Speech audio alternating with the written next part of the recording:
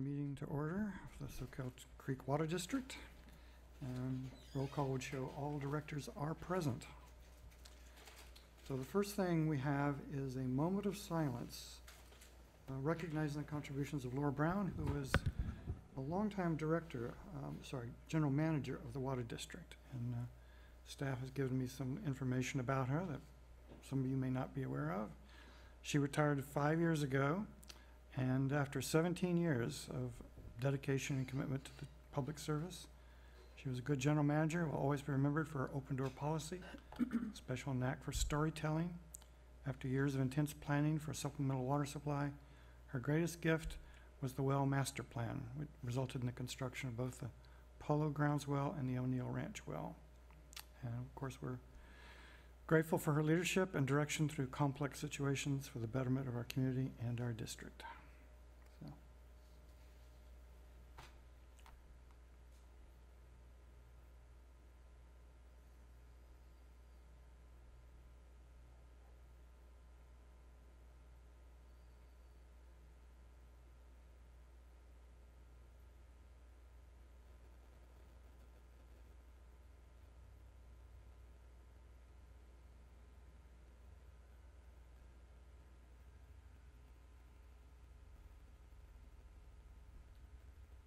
So thank you, everyone.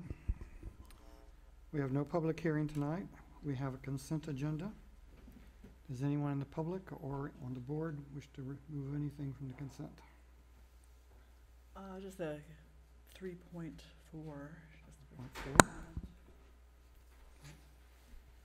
I have questions on 3.2 and 3.3. Sure. Anything else? I'll move approval of 3.1 and 3.5. And I'll second. We have a motion and a second. All in favor? Aye. Aye. Opposed? That's unanimous. Okay, 3.2.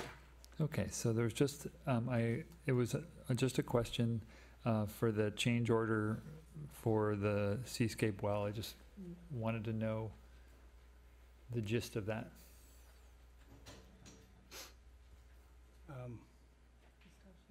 Taj here? No, he's not. Okay, can we pull that up? He's walking in right now. He's walking in. There he is. Oh, okay.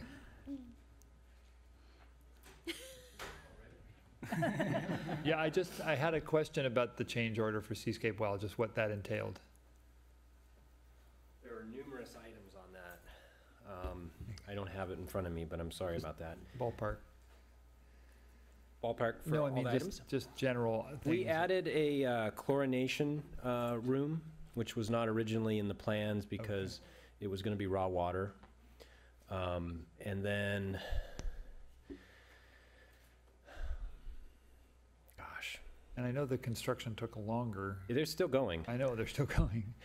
We recently just did a tie over from the raw water main to the distribution main so that we can use both lines until the state makes up their recalculation of the MCL.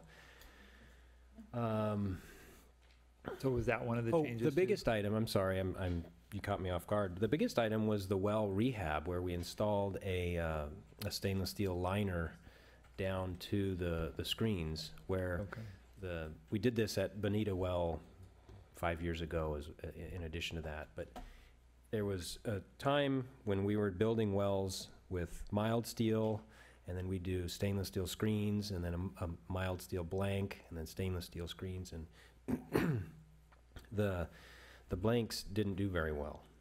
And when we did do a video of Seascape, we decided to put in a liner all the way down to the screens to prevent, yes. Okay. Yeah, and it prevents the deterioration of that other liner, which was looking like it was about to fail. So that was the biggest change order with the well. A lot of little things. We had to move the main switch gear. PG&E gave us a little new news and said, oh, it needed to be over here, so we had to minor electrical stuff.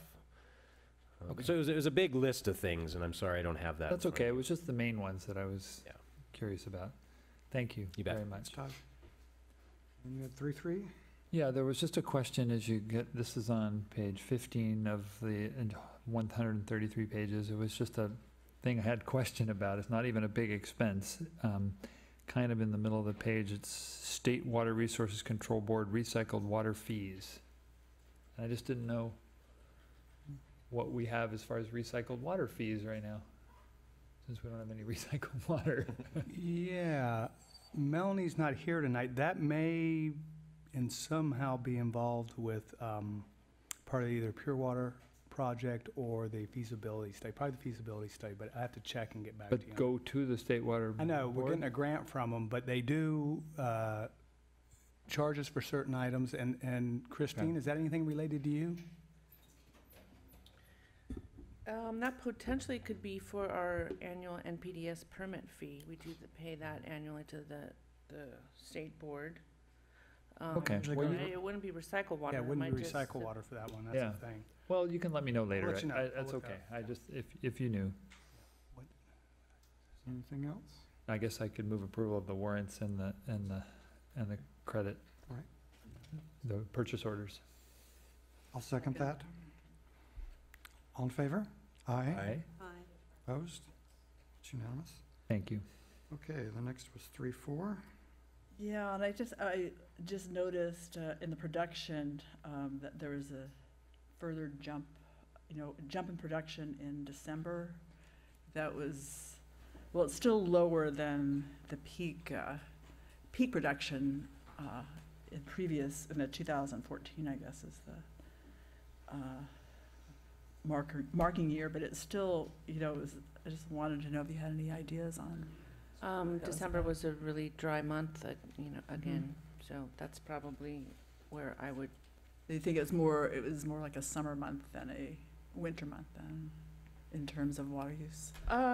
no, I wouldn't think, I mean, it was just higher than November, and it was higher than the December before that, probably because of just the lack of precipitation. So people probably needed to feel they had to do some irrigation. But it is a trend. The last 8 months, this year has been up compared to the previous years. And I even calculated it was a 6.6% increase for the total year from last year. Significant. Yeah, well, that was the question, whether every time I see something like that, is it just the bounce back? And I've talked to a number of customers, and they talk about they're fed up with hauling water to their garden, or is it just a reflection of the future of California because of climate change, and the general change. There's definitely a change in January even now, even though it's rained. Mm-hmm. It's still a lot warmer than the past January, as I should say. Don't you think? Mm-hmm. So, just on high alert on that. And I think another thing, at the end of that report, we have it up on the screen, you can see since the really low water usage there where the spike goes down, a slight gradual trend upwards, so, and we are seeing that. And if you do look at the evapotranspiration graph, it does show the weather index jumping from the month before, so. Yeah. Yeah. Mr. Basso? Mr. President, on 3.5, which is on the consent agenda and wasn't being raised, I want to disclose that I have represented North Bay Ford, who is the winning person, having nothing to do with his bid whatsoever. I didn't know about it till it showed up, but I wanted to make that disclosure. Okay, thank you. Anyway, that's all I had to say about it. So. I think this Move is approval. informational, so we don't need to approve it, so. Discussion? So it's time for the oral communication. So anyone who wants to address the board on any item not on tonight's agenda, this would be the time. Welcome. Thank you. My name is Scott McGilvray. I live in Live Oak. I'm the founder of a group called Water for Santa Cruz County. I've been here a couple of times over the last 2 or 3 years. And I want to point out something that's actually very good news for this water board, which is the amount of water that's available from Santa Cruz to help Soquel Creek. I noticed an informational item in the minutes where Dr. Jaffe addressed misinformation he'd heard in the public. And he wanted to make clear that we are, Soquel Creek's willing to take water from the city of Santa Cruz in the amount of the 300 acre feet per year. I believe that equates to about 95 million gallons, 100 million gallons, something like that. There's another statement, Dr. Jaffe will contact individuals for further discussion. I'm really happy to hear that, because the real misinformation is that there's a lot more water available for you if you want it.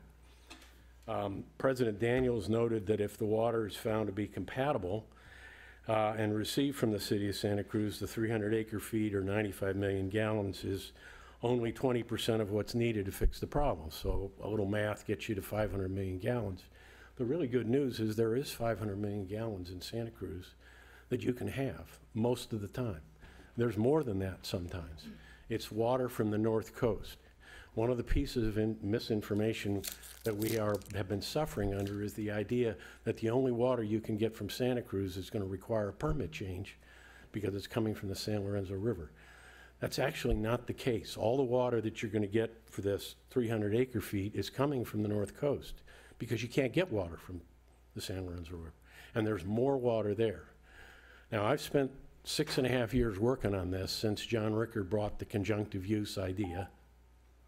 Got a minute to go. Thought that was the end. And I have spent a lot of time working with the city of Santa Cruz, with the staff, with some of the Water Commission. They all agree that the water that's available is not limited to 100 million gallons. There's more behind that if you'll just take it. I've talked with the county. I've talked with the county water department. They also understand.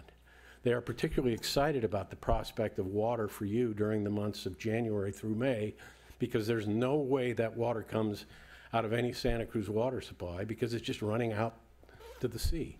That's 245 million gallons. So you got a lot of water there. And what I want you to do is to accept our offer to explain it, because we can't do it in 3 minutes. Happy to explain it, happy to have you look at all the numbers, talk them over with the county.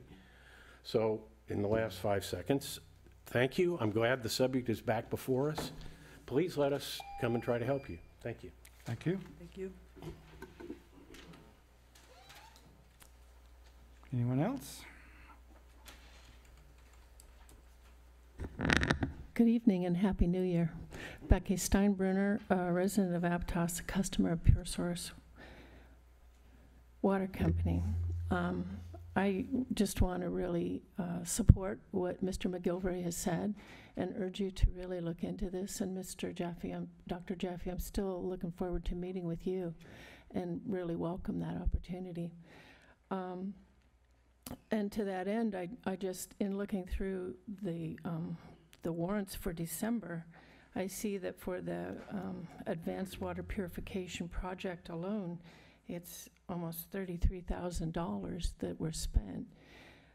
And that's a lot of money, and this is just a drop in the bucket, proverbial, to what I know that you're spending. So I really hope that you will take Mr. McGilvray's offer to heart and meet with him. He's done a tremendous amount of work. And there is a cheaper, more quickly available answer to the water supply problem.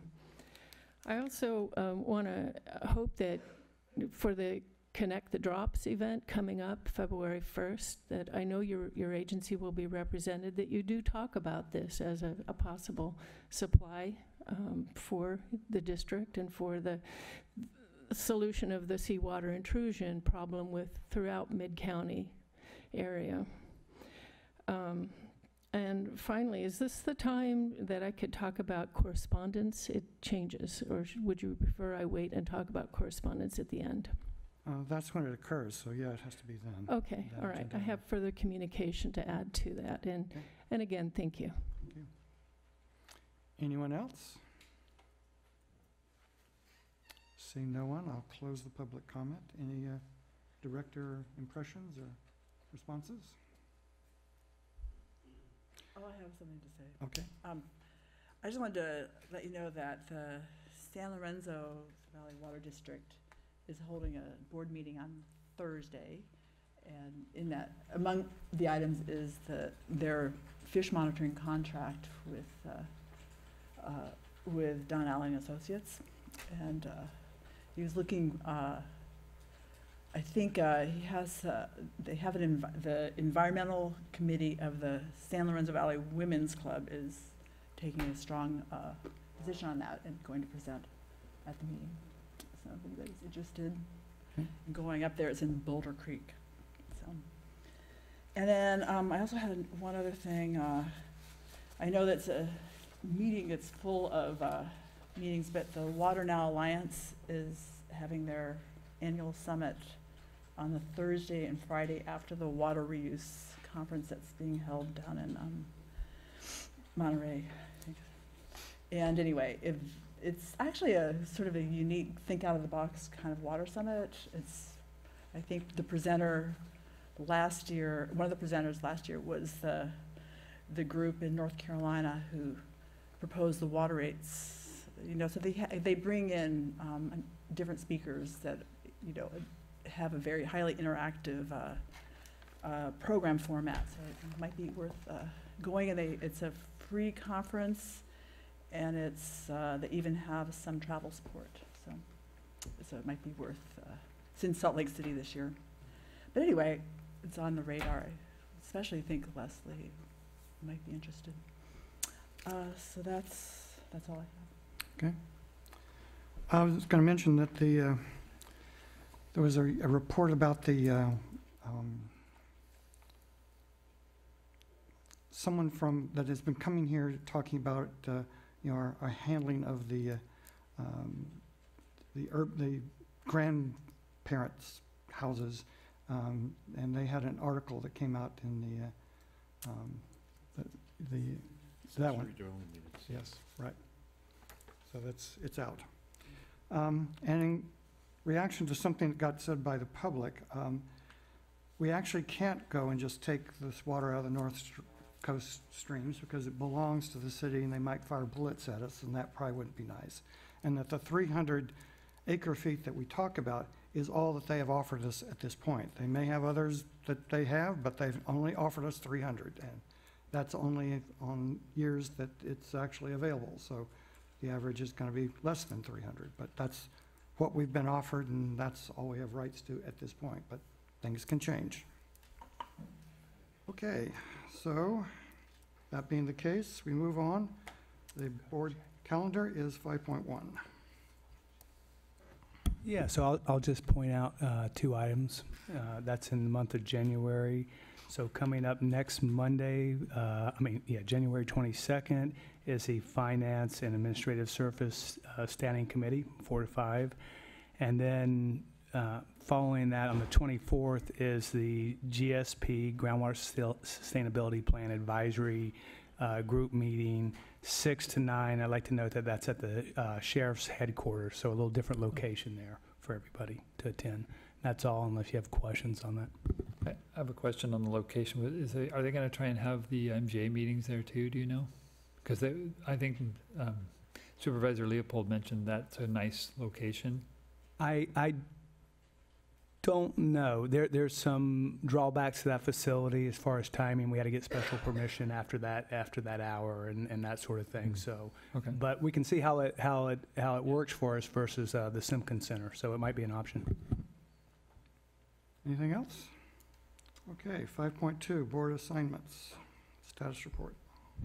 Yeah, really nothing to report out there. Noted in red are what recently the board's directed us toward, and of course we always strive to accomplish those items. And actually the first, our item B there under special projects, is mentioned. I'll mention that later in the agenda tonight. Any questions? Any comments? Okay, we move on to item 5.3, the quarterly organization-wide report. Conservation customer service field, I just wanted to touch on the accessory dwelling unit item that's in the report, and that's the introduction of Senate Bill 831, which is the third bill introduced by Senator Wachowski. And this one comes back and basically says that we cannot charge connection fees for any type of ADU. Right now, we are only prohibited from charging connection fees for those conversion ADUs that are constructed entirely within the square footage of a home or a permitted legal accessory structure. And so this would eliminate the ability to charge connection fees for any ADUs, and it also appears that it would limit our ability to collect impact fees or other fees. So water demand offset fees may be targeted by this bill. And it just came out. Bob Basso can follow up on a little bit of the research that he's done on that in the last week. Were there any other questions about the status report? Sure. Yeah, it wasn't really a question. It was just I liked getting the information that you gave about the different choices with metering. Mm-hmm. And I didn't know, I guess my question would it be helpful to agendize a discussion of that so the board can give direction on that at some point when you have more information? Sure. I think what we intended to do was put together a request for proposal from a consultant to do an evaluation for us, and at that time we would bring that RFP as a draft to the board and ask for your input at that time. Okay, if perfect. that sounds reasonable. Okay. Great. I had a couple of questions. You mentioned on the first page there are various constituents that you're testing for. Mm-hmm. And I wondered if you had contacted the regional board to see what items is this the list of things they would require, or are there other things that they might want? It is the same exact list of constituents that the city of, I think it was Elk Grove, worked with the regional board on a stormwater project, and this is what they tested for. Good. There's not a lot of regulatory guidance out there right now, Right. so we kind of went with what's already been approved and established. It may even well be that other regional boards would do different things too, so, Mhm. yeah. Just wanted to make sure we were in contact with them and know what we're doing with regard to that.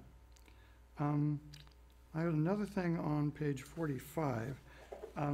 Under residential indoor conservation activities, you have of course, the residential toilet rebate for the 0.8.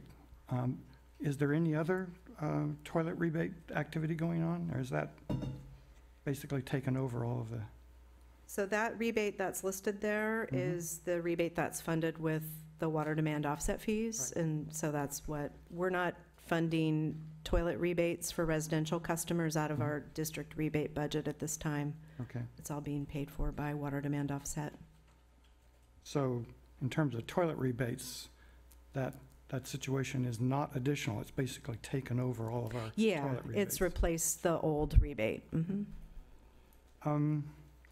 When we look at things like our urban water management plan then, which probably was considering in the future more and more toilet rebates, since that's no longer happening, next time we do that, we need to take that into consideration that we're Sure. not going to get savings from toilet rebates anymore, because as you say, all that's going for the WDO. Yeah, and we also, when we redo our demand projections the next time around, whether that's before the urban plans due or at the time the urban plans due in 2020, we'll also need to factor in some things we didn't account for, like accessory dwelling units and cannabis Yes. cultivation. So, yeah, there's some things that were missed. Okay, thank you.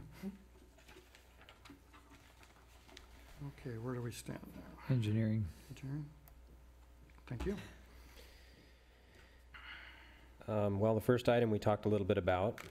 I wanted to also mention that the Granite Way well we're coordinating with PG&E at this time for the power to the site, but obviously no construction has started, but it is basically on the shelf, and shouldn't take long to get that to you guys for calling for bids in the next month or two. Today, the biggest project that we have going is the Cornwell tank recoat, and the contractor did begin removing of the interior coating in the last couple days, and we did get an opportunity to investigate and inspect some of the structural steel, and we did find that there is substantial metal loss at the top of the tank where the vent is. The I-beams sit on a circular steel plate called the dollar plate, and that's typically where tanks usually corrode the most. And so we're going to have to likely do a retrofit, some sort of structural retrofit on those I-beams because they've lost at least 50% of their metal. We'll keep you posted, but it'll likely be a change order. But it's not uncommon. It's been done before, and we'll keep you posted. Also on this list is the Soquel Drive cast iron project, which, knock on wood, has been relatively quiet with leaks, but it is on our radar, and as soon as this Cornwall tank project is a little more in day-to-day operations, we can get started on that, but it'll also come to you for calling for bids, shooting for summertime, spring to summer of this year to go to bid. And then, of course, it was discussed earlier in oral communications, the surface water pilot program. We are still looking at compatibility of the two waters. We're getting ready at the end of this month to initiate the tests with varying degrees of water blending. Right now, they're conditioning all the coupons, and we'll share those results as we get them. Initially, they did do raw wire samples, and initial results showed that the two waters are more compatible than we initially thought. So that is good news. It's not definitive yet, but that test did conclude that they're pretty compatible. So we'll keep you posted as we go. Any other questions? There's a lot of, you see on the list there for fire services and water services. Our staff's quite busy with some of the new and remodels going on. Any staff? I have a question. Yes. What kind of cathodic protection do you use on your tanks? It's passive magnesium anodes. That are Anodes? anodes, yeah. And they were working properly? Yeah, they work well for the parts of the tank that are submerged, but unfortunately the roof is not submerged, so it doesn't do much for that. But they actually weren't, the rest of the tank is in pretty good shape, other than it's not corroded, and most of the tank that's under the water line is in good shape. It's where there's that oxidative state. And then you get the chlorine gas is also aggressive to any of the So you don't have to replace the cathodic protection with? No, we don't. We can reuse it. Yeah, they're in good shape. We have them evaluated, and the last evaluation, I think, was just this last summer, and the corrosion company said that there's nothing wrong with it. So, and you would see the anodes, sacrifice, and you'd see a pile of magnesium on the floor, and they're in good shape still. Any other questions? I had one. What's the status of this request for a sound wall on the southern boundary? You mentioned it. Okay. We have a neighbor. The corporation yard butts up against Gary Drive, which is residential, and some of our neighbors are on Rosedale, but there's a home that's right up against our corporation yard, and currently there is a chain link fence separating the yard. There's also another type of fence, I think, but it's not a substantial fence, and so there is some sound that does get generated in our lot. And that was a suggestion by that neighbor, is having more of a 10-foot block wall along that southern boundary. And Actually had that question too. So. Are we considering that, or you mentioned it was a request, and certainly it is, but yeah, I wonder think what we'll the bring, status was. we'll evaluate the cost for doing Okay. something like that and bring it to you. It'll definitely be a board action. It's not a cheap fence to build. Sure. But it would increase security, of course. There's plenty of good things about it other than the cost. Right. So we can see how that fits into our budget. I would like to see it brought to us to see what it would cost. Yeah, we'll take a stab at that when things settle down a little. Sure, In thank you. terms of Likewise. the Capitola ordinances, is a 10-foot fence wall like that legal? We're in the Not county. Capitola. We're in the county We're here? in the county, and you can get a overheight permit You can. or something like that, especially if it's driven by, you know, the neighborhood and there's support for it. Oh. I think we can get at least an 8-foot fence with an overheight, maybe a 10 at the most. Okay, thank you. O&M, I don't have anything to add if you guys have any questions on this. any questions? No. I had one. What's the status of the ammonia in our well? Well, the well's been off since October, Yeah. after we installed the packers to try and packer off sort of the middle of the well, and that didn't work. We just got a proposal in from the company that did the depth discrete study and also designed the packer. The next thing we want to try is to lower the lower packer to get the lower producing screen further away from the zone that's suspected to have the higher ammonia, and put a suction, an engineered suction, so the pump is actually pulling from even lower than that area. And we're also possibly going to have another packer in there so we could completely block off their lower zone. However, we would be just then pulling from the upper zones with higher iron and manganese, and there might be some other issues with that from just having basically a shallow well. So we're looking at that option before we are going into treatment options. We have solicited some qualifications from some engineering firms that we can go to next if this next try does not work. Thanks, because I'm glad to see we're still working on it, because that was quite an investment we made Oh, in yeah, that well. no, so- well, we Okay. want that well back. Good, thanks. Okay, what's next? Special projects, do you want to Yes. take that? I'll cover that. So a couple things. I'll report out that Melanie Mal Schumacher, Director Christensen, and myself toured the Padre Dam Advanced Purification Facility at the end of November there. It was quite informative to see what they have going on, but a full system, pilot system running there. Future plans. I'd like to also note that the sign-up for the California Water Reuse Conference that's held in March 25th through the 28th, and it's down here in Monterey. If you're planning to go, please let us know, because if we sign you up before the 29th, you get the discount, and we like the discount. So thank you on that. Let's see. In front of you right there, you can just see a couple of the ads. I know not a chance to see everything that flies by. These are in various papers. That sign in the middle is actually hanging out in front of our facility there on Soquel. I think it's a nice sign.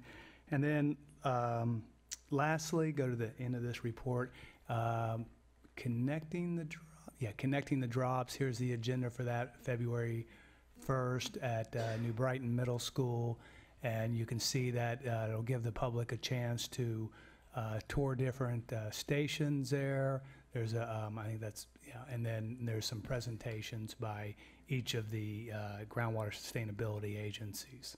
So just want to make people aware of that. That's all I have. Any questions on this? Nope. What's the presentation on January 25th to the Capitola City Council about?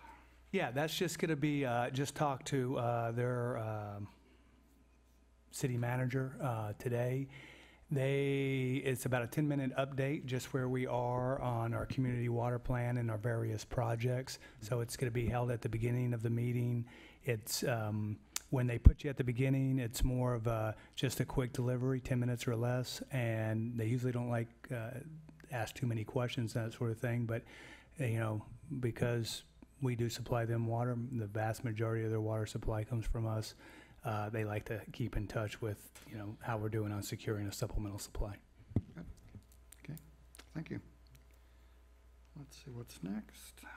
Finance? So Ron has already mentioned that we have a finance committee meeting on Monday at 4 o'clock at the district office. And then I also want to point out that bond disclosure requirements necessitate us publishing our financials on the Municipal Securities Rulemaking Board Dataport website. So that's all been taken care of. Our financials are available publicly to our investors at this point. Any questions? Human Resources? Nothing much to add to the items on the report. There was some feedback on the item that was listed for the January 10th joint hearing that was scheduled at the state legislature regarding CalPERS retirement funds. I didn't have a chance to read up on that today with my schedule, so I don't have a report out on exactly what happened with that meeting. But CalPERS website is really good at providing information on updates. The other thing that's not included in this report, I have sent out notice to our board of directors as well as all of our employees, and we're proud to participate with the other local water agencies in the county for a Santa Cruz Warriors night for local water agency staff. And so everyone with all of the local water agencies in the county of Santa Cruz are invited to attend the Santa Cruz Warriors game on January 31st. And so if anyone's interested, we get to go have a good time with our brethren and purchase tickets to do that. So you're welcome as well. Thank you. Any questions? I already got tickets. Early. General Manager, please. Yeah, so I'll report out three things in my section here. Number one is the Monterey Bay Community Power Update. I think Director LaHue asked us to investigate for them to come back with what options are available regarding that service.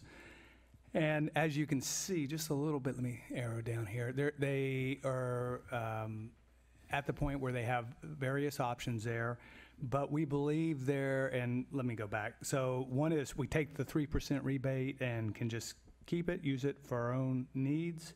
The other one is direct that 3% rebate back toward renewable energy resources, and I believe those are local ones. And then the third one there is direct that 3%, which is the rebate they're going to give us if we're enrolled, which we will be unless we opt out, direct that back toward low income. But I had conversations with Bob Basso, and you may want to, do you want to comment on that at all? Yeah, I really think you're limited to number one. Because number 2 and 3, you're really giving district funds to some other entity. Yeah, right, yeah. But I will say, when I reached out to the agency here, I said, you know, I had an inkling of that, and that's why we reached out to Bob and Leslie here, and they're just trying to get this agency going in program, so they were soliciting input. So hey, if you run into any roadblocks, come back to us. So we'll be thinking about if there's any other way to arrange it, or if there's anything else we can do and provide them any more direction that might work better for them and us. Did they have a date? A date of when they're going to make the switch over? Yeah, it's in March. It's like March, automatically you switch in. Everybody's in. I think February for residential, and then commercial is in July, if I remember right. But I was at a Scotts Valley Water District meeting the other night, and they pretty much acknowledged that 2 and 3 are not available to public agencies. Yeah. But private individuals could choose to do that. Sure. Yeah. I know that when we've looked at EIR issues in the past, we have thought about, doing some local investment in carbon-free stuff to get that. I was wondering, does the first one obviate any of those responsibilities? Because we could use that to perhaps satisfy EIR constraints. We could do that. I don't think there's any problem with that, investing that in the good that would be distributed amongst all our customers. Yes. Yeah. Okay. So that's definitely an option. And like I said, they're just getting on their feet, and so I'm sure it'll evolve a little bit. Okay. And then number 2, I just want to point out this Special Districts Leadership Academy Conference. The California Special District Association, CSDA, offers a range of things really centered around governance as opposed to aqua or something like that or water reuse, which is more technical or politically focused. This is just more around governance and just wanted to put it out there. I actually took this program maybe like 8 years ago, and they've morphed it, and I think probably done even enhanced it. I take some of their other programs and think they get, pretty much to the point. So if you go on that link, you'll see different sites. I think the next one's in Monterey and then up in Napa, and I forget where it is next after that. So I just want to put that out there. And then the third item there is Wichita Falls, Texas, their indirect potable reuse project. They're just about ready to pull the switch on that and get it cranking, where they purify water and send it up to a reservoir and use it. And I think the article's linked there, yeah. What was interesting is, when they interviewed the Public Works Director, he said this is nothing new. It's been done in Wichita before, and what he's talking about, how treated water has been put in a river and then used downstream. So just thought it was worth noting there. Any other questions? Okay, it's time for the public to give us their input on these items.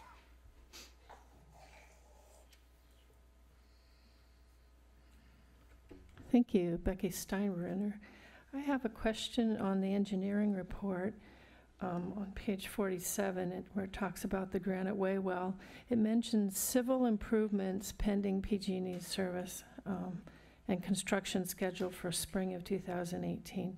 I'd like to know what civil improvements involve, and also to ask if there has ever been any testing of any of the water there from that well, including the panel of contaminants that were found in the contamination plume related to the underground storage tank in Aptos Village project.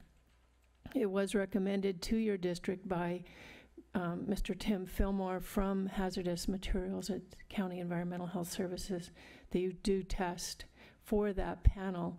I know that I have seen tests of panel of contaminants related to dry cleaning contaminants, but they did not include the contaminant panel that were found in the contaminated soils of that tank. Thank you. I'd like an answer if I could, please. Well, I don't know what the staff wants to say, but anytime we put a well online, we have to do a full set of tests, and we have to submit those tests, and they would certainly include dry cleaner fluids. They would certainly include hydrocarbons, which are usually what's in these tanks, and so we would have to test it and get it purified to that regard. I don't know if the staff has anything they want to add, but before we put it online, we'd have to do all those tests. So. Yeah, and there's soil borings done, or soil testing. Usually what they do when they detect something like that in the soil, they test, they find it, they scoop it out, and they keep testing until there's no more left there. And if it does continue down far, sometimes they'll require you to test that in the water also. That's what the county would have to do, but we also have to test our water. Right. Just in general, that's what's required in a situation like that. Okay. So anyone else?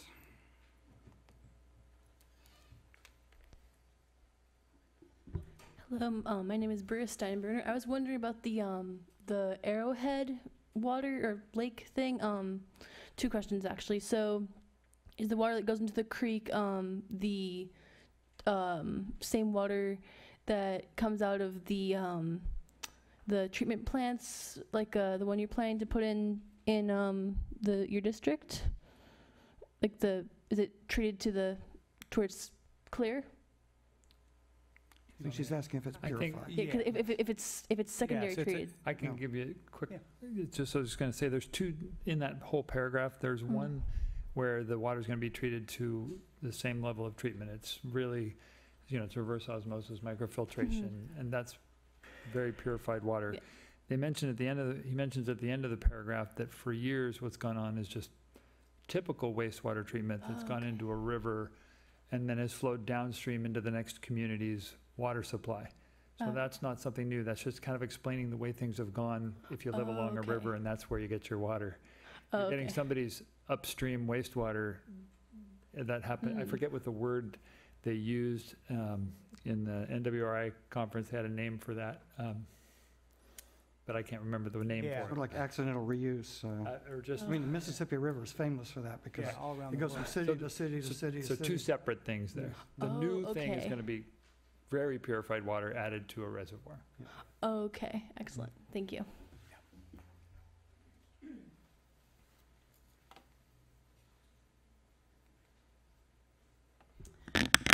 Whoops, sorry, so short.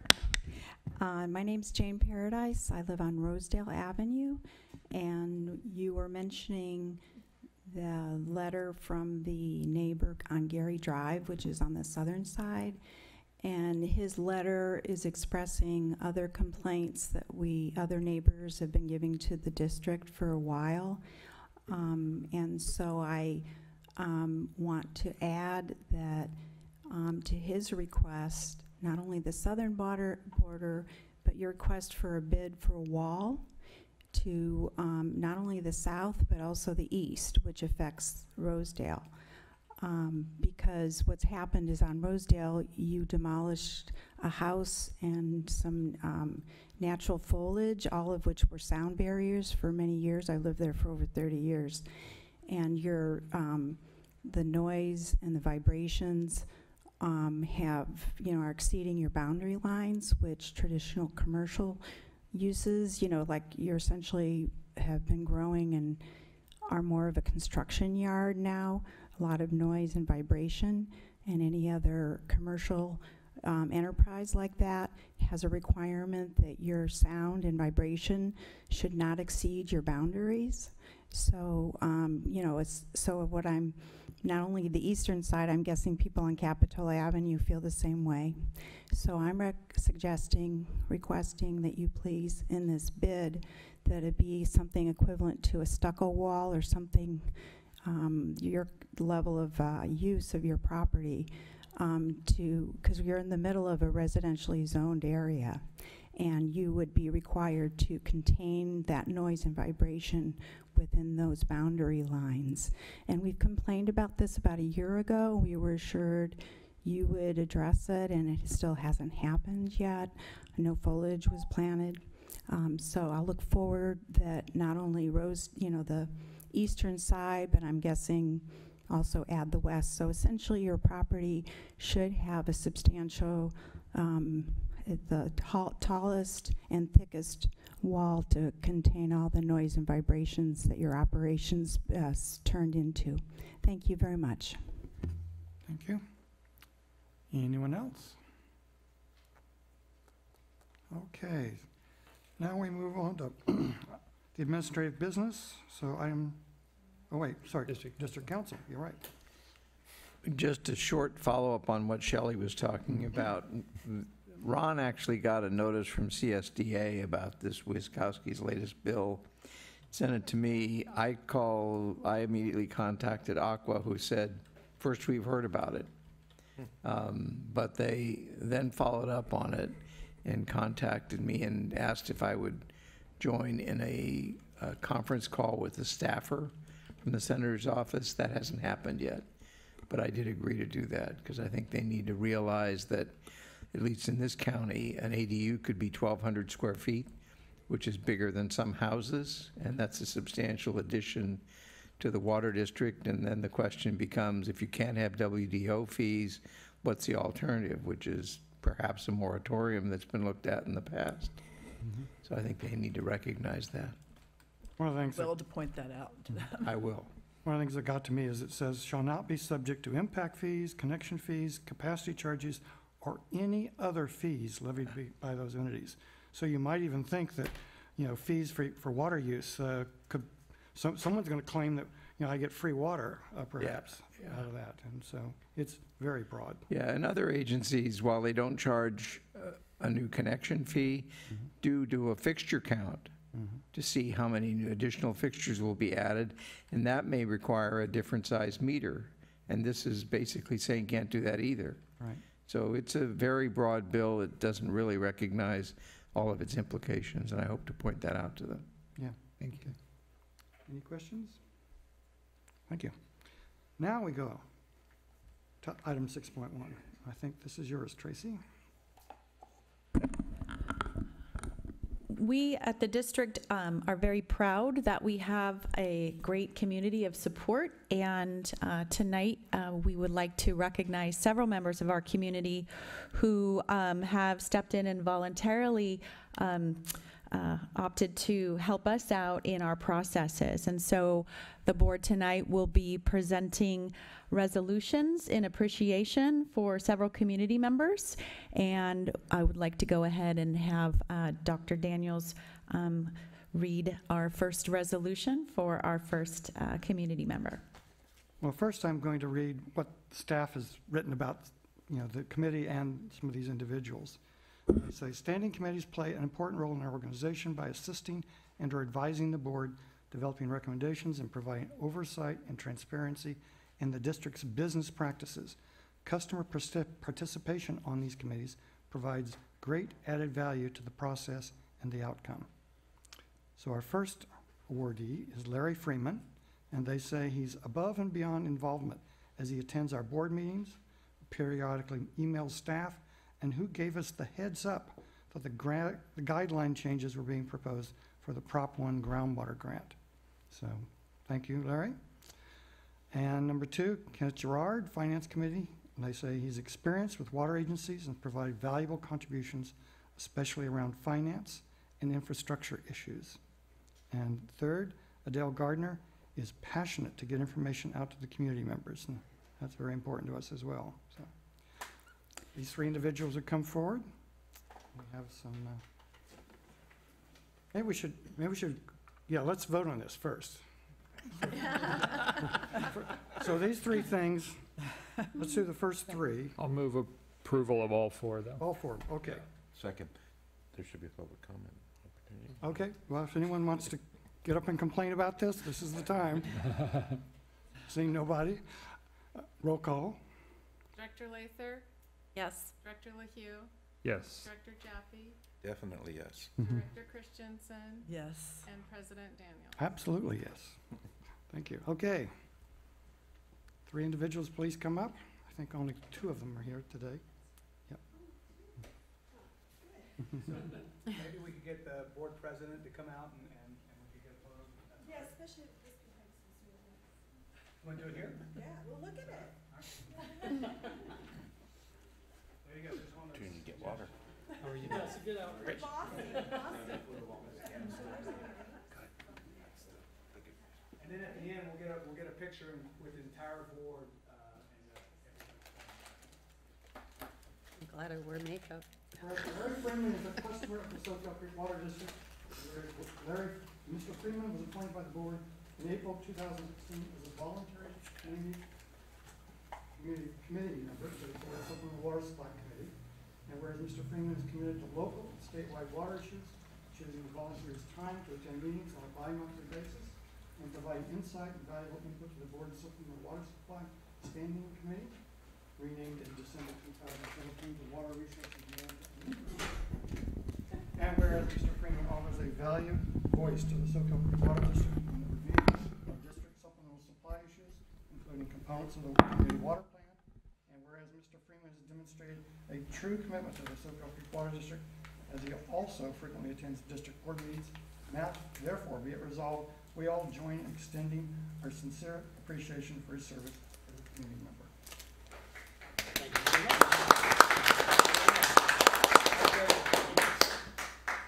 Whereas Adele Gardner is a customer of the Soquel Creek Water District, and whereas Ms. Gardner was appointed by the board in April 2016 as a voluntary community committee member to the board's Public Outreach Standing Committee, and whereas Ms. Gardner has committed to volunteering her time to attend meetings on a bi-monthly basis and provide insight and valuable input to the board's Public Outreach Standing Committee, and whereas Ms. Gardner is passionate to get information out to the community members and offers a valued voice to the Soquel Creek Water District Public Outreach Committee on issues, design ideas, and planning, and whereas Ms. Gardner has demonstrated a true commitment to the Soquel Creek Water District, now therefore be it resolved, we all join in extending our sincere appreciation for her service as committee member. Thank you.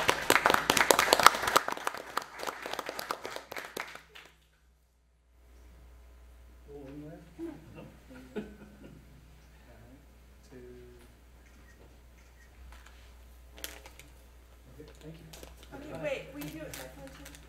I can email you. Do it now. Okay, I'll do it.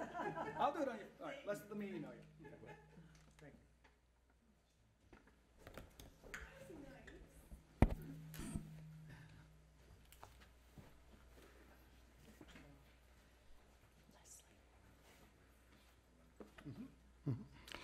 But we're not done yet.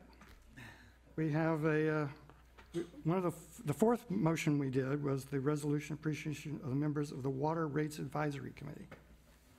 And as I understand, tonight we have John McCoy, Nancy Trevino, John Dickinson, Chris France, Wanda Williams, Joe Martinez, and Hans Sherman here, or at least that's what I was told. So would they please come forward?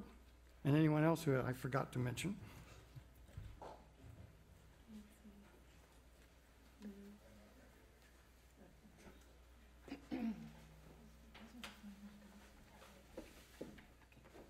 Problem with doing it over there is the cameras don't go over there. No?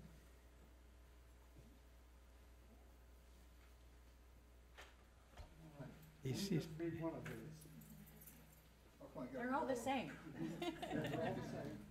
Whereas members of the District Water Rates Advisory Committee are customers of the Soquel Water District, and whereas members applied for and were appointed in May 2017 as voluntary committee members to the board and ad hoc Water Rates Committee, and whereas members committed to volunteering their time to attend meetings to evaluate, provide recommendations on new district rate structure, and whereas members offer an important voice to the Soquel Creek Water District and provide input on the district's upcoming rate study, whereas members have demonstrated a commitment to the Soquel Creek Water District, now therefore be it resolved, we all join in extending our sincere appreciation for service as community volunteers to the following.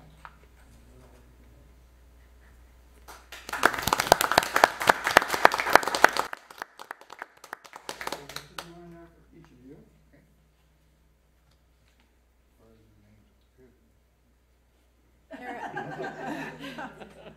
They're up on top and all names are together, so each one of them gets one. Yeah. Take one past you. You got it. Thank you. Appreciate your attendance, and work, and good ideas. Appreciate the fun. Yeah, well, we're not done yet. Thank you. It's a good sign. But he's a really good guy. All y'all did great.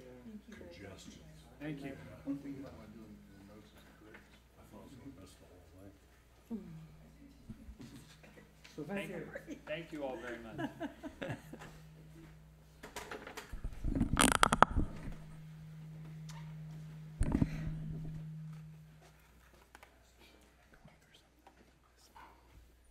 And a little bit later, we're going to expand this service too, because we think it's so valuable, we want to do more of it, so.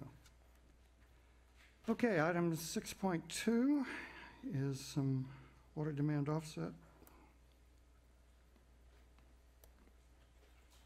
Wilson's letters. Hello again.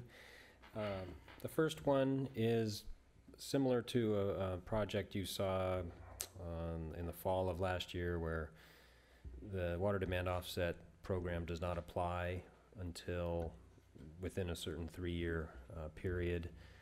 I don't know if you recall making that policy, but this is another one of those lots that had a subdivision report, public report, and so they need to move through the process before next January, and then they can qualify for that exemption. The second one is just down the street, or right across the street, actually.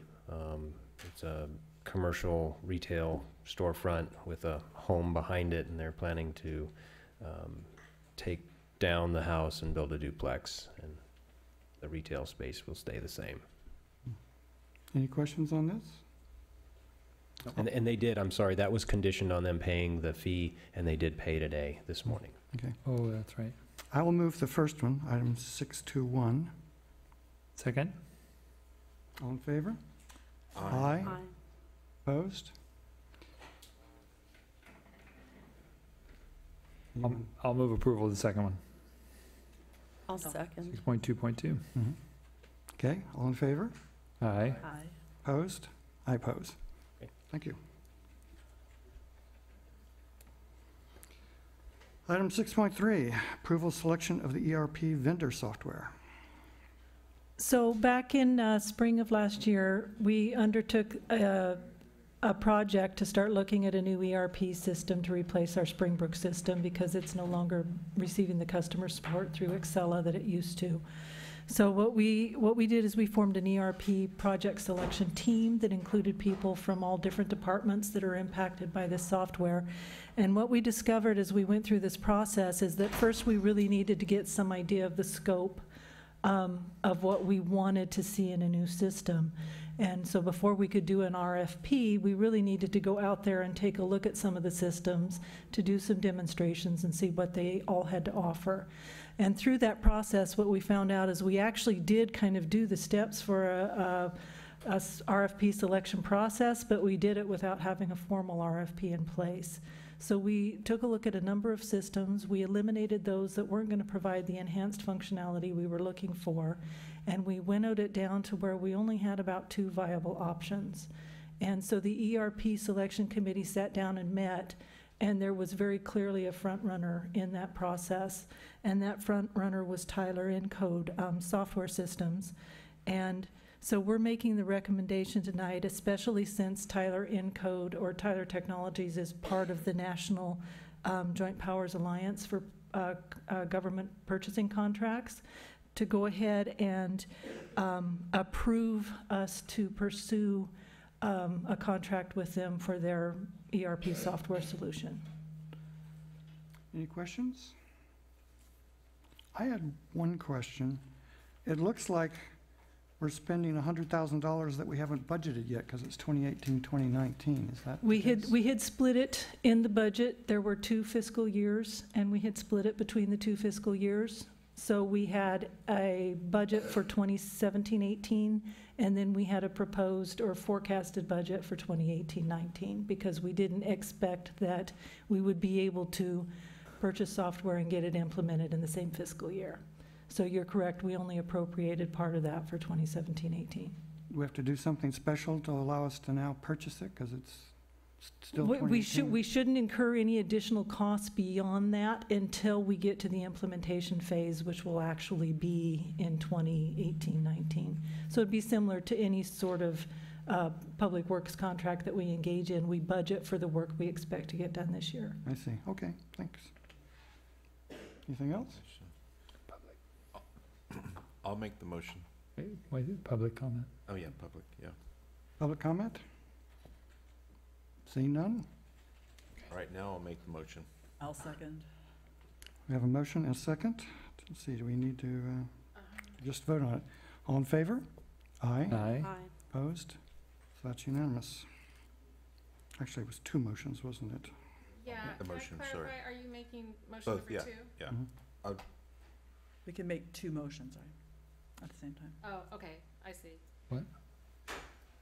Yeah. Okay. Okay, thank you. Okay, now we go to item 6.4, the rate analysis. So tonight, we have both Sanjay Gower and Kevin Kostiak from Raftelis Consultants, and you've met with them before. We had a workshop back in December where they presented their preliminary recommendations on the Customer Select rate option, and they are here this evening to go ahead and present their final report on that effort.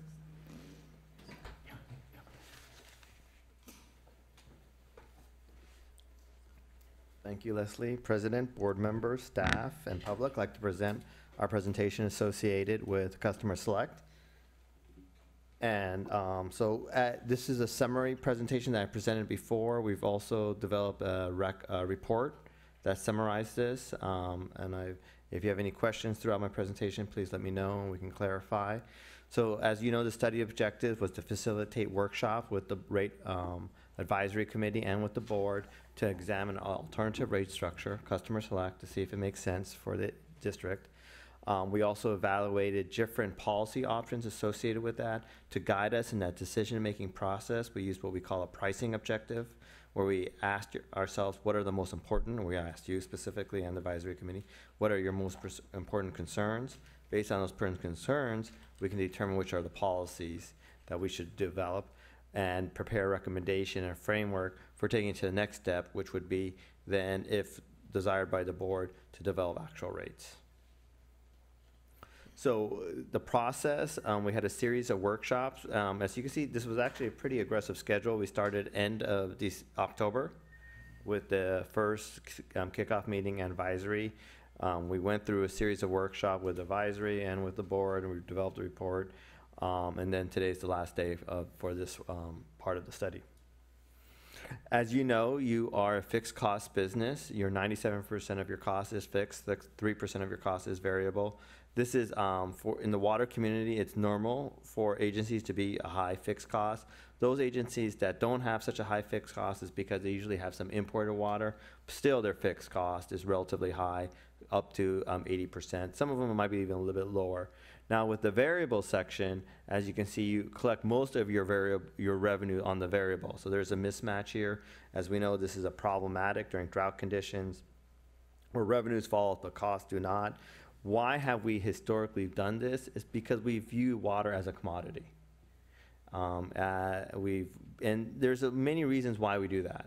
One of the main reasons we do that is that for conservation efforts. We're telling people water is scarce, it's a commodity, please use less of it, it's a scarce resource. Now, the challenge with that is that 67% of our revenue is from the commodity and only 3% of our cost is variable.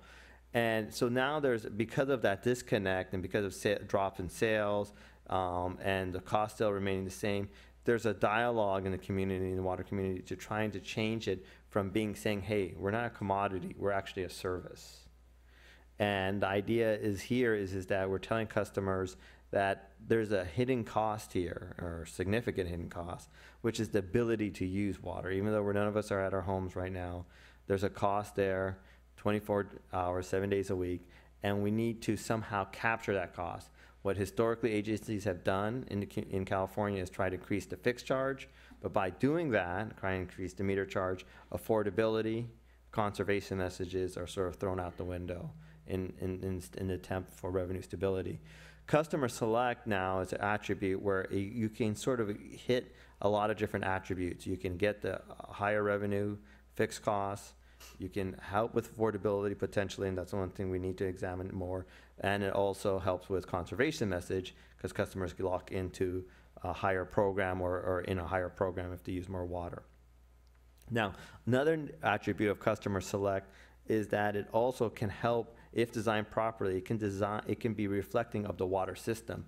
Besides water being a fixed cost business, it's also a capacity business, because really we designed the system for the hottest day plus fire. And the question is who needs that capacity? Who should pay for that capacity? And that's the sort of fundamentals of a cost of service analysis, is allocating that cost. So with a customer select, we can actually attribute all that peaking to those customers who use the system, and they are locked in to that in some sense by paying it. The plan tier widths, the plan itself can stabilize revenue. And by having this sort of flat charge, no necessarily commodity charge, it also provides a conservation message now, because if I'm in the higher plan, I'm going to have to pay through that the whole year. So I have an incentive to try to get into a lower plan and have an actual saving throughout the whole year. So this is an illustration of the plan where we would have it in increments of 2, as actually suggested at the last board meeting, to do 50 gallons. So you have plan A, B, C, D, E, etc., as you can see right over here. What we've done next is then we asked ourselves, what do we care about? What are our goals and objectives? We did this through the advisory committee. We did this with the board. For me, what was very interesting was the alignment of these two and how similar the results are. Now, with the advisory committee, we didn't ask them one specific question, which is water resource management. We did ask that for you, but as you can see, they're pretty much the same results. So I found that very interesting. So that means that you two are very much in sync in your thought process, which you don't necessarily see in a lot of other agencies we work with. Based on that, then we can come up with now what are the most important things: fair and equitable, defensibility, water resource management. And we can ask ourselves now, what would make sense in order to design our program based on that? So fair and equitable, if we want to be truly fair and equitable, we should have a plan that has many programs, and it should be narrow so that we really target each individual needs. Also helps with defensibility concerns that with this program. So I'm not gonna go through each one of these. If you're interested, we can. If you have questions, as mentioned, we did talk about this last time I was here, and it's also in the report. But I do want to hit the key objectives. First, fairness and equity. So that dictates many plans, tailored to individual needs. Defensibility, we want that narrow. My concern from Prop 218 perspective is to disconnect potentially with potential capacity and use, especially if the width of the plan are very large. So more narrow they are, then you're basically charging for that incremental capacity that they're using.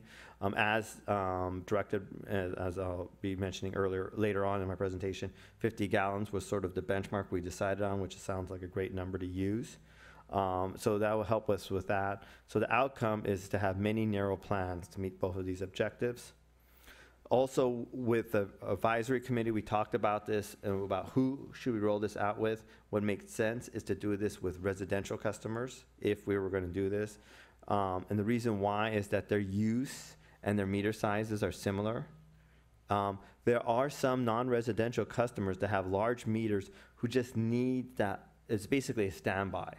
So they may not use any water, but they want to have that large meter for insurance purposes. For instance, Cabrillo College and Seacliff Golf Course, they basically are using groundwater, or they have wells, from my understanding. If I say something, please correct me. So these individuals have large meters just for insurance reasons. So it doesn't make sense. They don't really fit into this model that we're talking about with Customer Select, residential though. So that's our recommendation there. Open enrollment was something that we definitely hear loud and clear. We need to have that for our customers. What we're recommending is to have that as a rolling plan. Right now, one of the things that needs to be determined in the second phase is how often does that occur? Does that happen 6, 12? So the goal of this study, from my viewpoint, was to narrow this down. So just to have a couple of policy options on the table for modeling purposes. Because if we have too many things to model, it gets a little bit sort of crazy. So we want to narrow the scope here and sort of understand, okay, what are the 2 or 3 policy options we want to really understand and evaluate? So that's one we heard. Open enrollment, what does that mean? And we want to have a rolling enrollment, so not everyone calls in at the same time, but different accounts can call in. If I'm going too fast, let me know. I feel like we've covered this. I'm moving relatively at a quick pace. The other one that we talked about is adjustments, and when should that occur? Do we have basically penalties? We talked a bit about, how can we do that with cost of service? For us, the simplest thing is that if people use more water, they just automatically get bumped into the next plan. That basically then reflects the cost of service analysis. It's a clean story. It also helps with administrative costs too. Credit associated with individuals who then go under their plan. There are some savings that the agency does occur from less groundwater extraction associated with electricity and treatment. So we should take that into account. What we're recommending is that credit basically occurs at the end of the year, and it's a credit on their bill and it's a true up. And that analysis of how much that should be will need to be determined, but basically tying it to the groundwater production. We did hear comments from people about maybe looking at other things, so we will look at other options there, but the groundwater is definitely easy to do and should be attributed to the customers. Other considerations is what happens if, one of the comments we heard at the prior board meetings is, my sprinkler system went off, do I get dinged for the whole year? What if some other things occur, medical, whatever? So we need to have a variance and appeal process if we're going to roll this out. That needs to be very clear and articulated about what are exempt and what are not exempt, and how do you sort of approve your cause. So that needs to be sort of evaluated and determined. We're just giving you some examples: medical devices, leak adjustments, establishing landscaping. We're not saying that you should give variance for that, but they should be evaluated, and the board should direct us on which one. Plan selection, customers can make their individual selection. If no selection is made, then it's basically based on the prior month's use of that billing cycle. Basically, they'll just automatically be in that program, in that plan. And then as basically, then the plan will auto adjust as they actually use more and more water. Units of measurement as directed by the board, we're suggesting 50 gallons, and so that's a great input we got. And then the billing units will remain in 100 cubic feet or CF. We'll still need to figure that out, but we can do either one. So next steps is really what I heard at the last board meeting is the refinement options associated with peak use. Is that a 12-month period? How do we define peak first? You know, is it the highest month use? Is it the average of maybe 2 or 3 months? So those are things that we can model and evaluate and see what customer impacts are associated with that. Second one is when do you roll off that peak? Is it a year? Is it 6 months? So again, those are things that we can model, and those are very concrete things, especially with the database, if directed by the board. And then basically develop rates and impacts. So that would be the next step of the study, if desired by the board.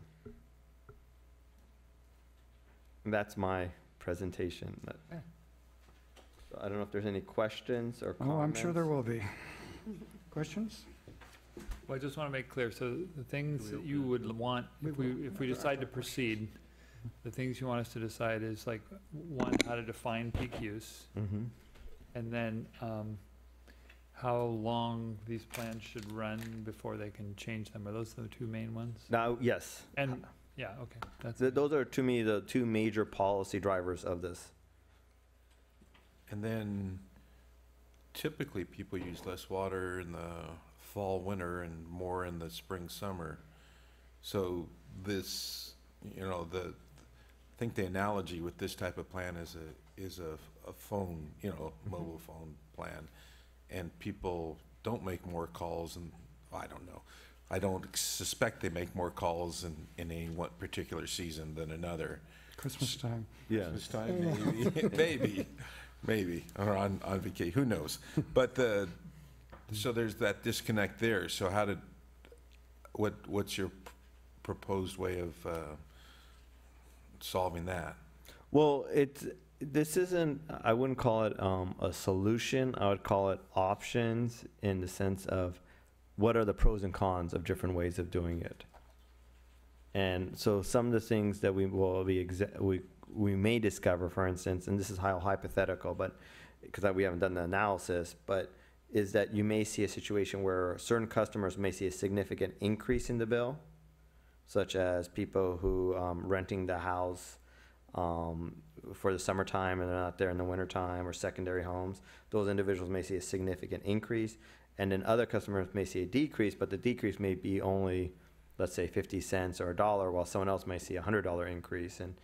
And so while it may be fair and equitable to do that, while it might be defensible, to do that, is it fair to do that?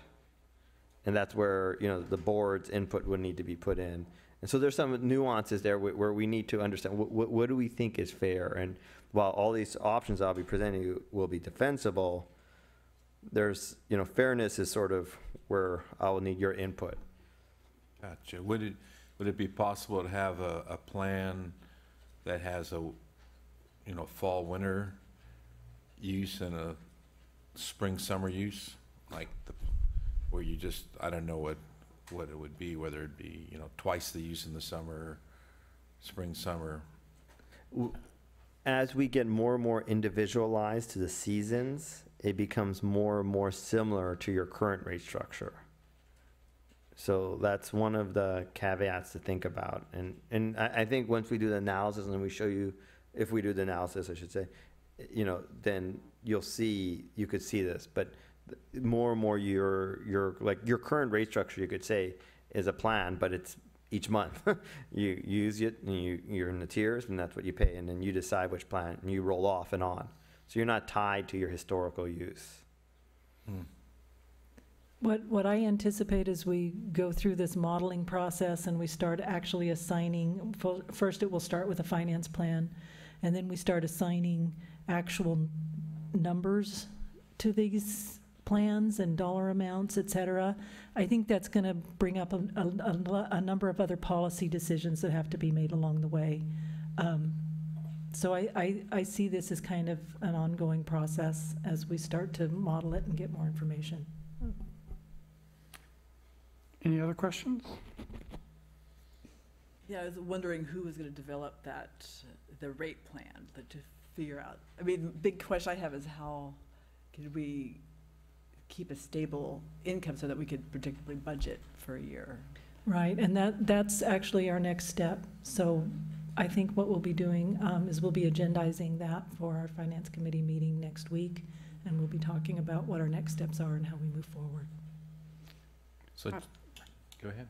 Are one of the options, is one option going to be looking at the fixed rate being, let's say, 60%, and then monthly just changing according to your use as we're already doing, but it's flipped right I now? think the plan that we've been looking at in terms of customer select is that entire plan is fixed.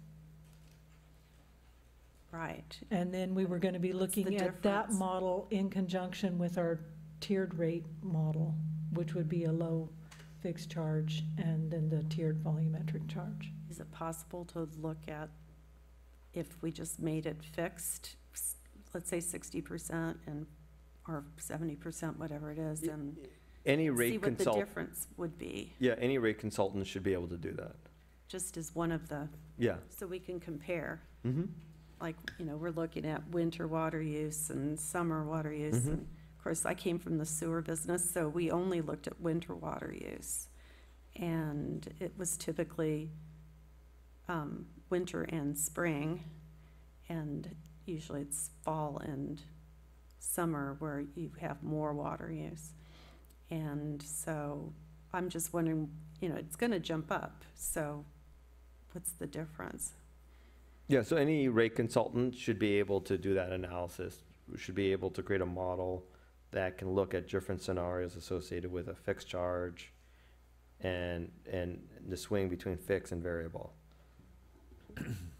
We haven't included that option that you're talking about. It's been thought about before, and maybe the board wants to look at that, but if you go, let's say 70% fixed, which Leslie would love because your income is fairly fixed, and they all have pluses and minuses, but then everybody, even the low water users, are paying that high or higher fixed thing, and so that's the drawback to that model. Certainly been looked at, and it would be in alignment with the way our fees are and our fixed costs and our operational costs, but because of that factor that the low users would be in the category with everybody with that 70% fixed fee, and not as encouraging on in general on conservation. Yeah, I realize that. I just if it was only a $10 difference and this is easier to do,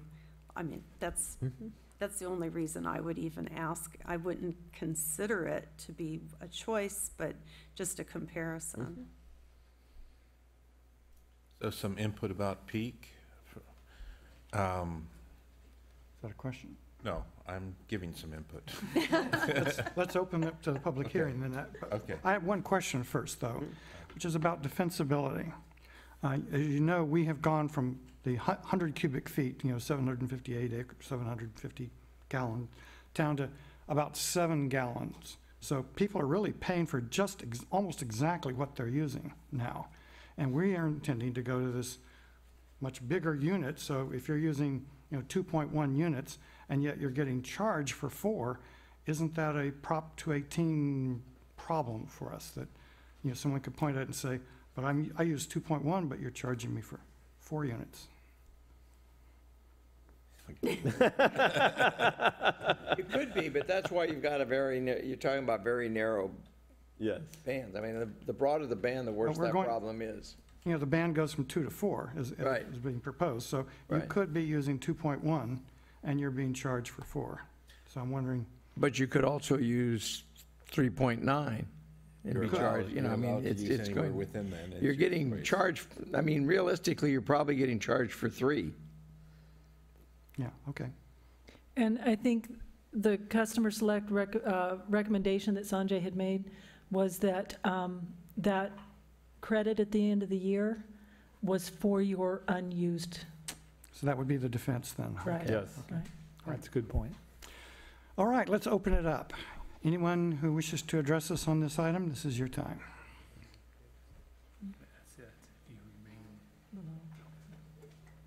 Thank you, Becky Steinbruner.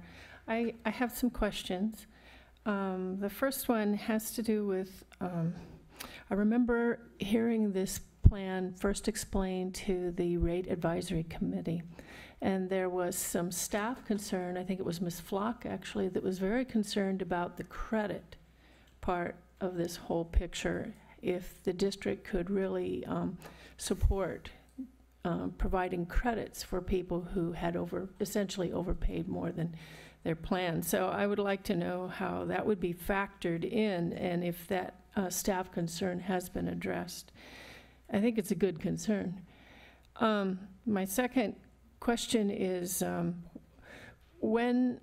often does the district reevaluate the actual cost of service and the cost to produce the water, in light of the Monterey Bay Power Consortium coming in and saying that the rates are going to be lowered, and that is probably one of the district's largest expenses, power. How often does the district reevaluate its costs for establishing rate bases and the cost of providing the service? And to that end, I don't know if the district is still buying water or receiving water from Central Water District, but last month you were, and a substantial amount, and their cost that they charge you is substantially lower than what you charge your customers for it. So I think that needs to be addressed, because then essentially the cost of the water that you're providing your customers is lower than what it would cost you to do, but that needs to be handled fairly and equitably.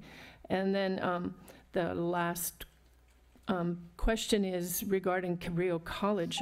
I seem to remember in some Public Records Act request information that the lower campus, the newer part of the campus, is on your district, or there were some questions in the literature about water demand offsets and if they would have to meet those requirements. They seemed surprised by them. So I would like that point clarified about how much, if any, of the Cabrillo College is on the district. Thank you very much. Anyone else? No one, I close the public input. Do you wish to address any of these? I was just going to say that anytime you have a rate change, those have to be evaluated really carefully for what the actual costs are. I mean, that's the whole idea. It's a not-for-profit organization, and so it has to be done fairly.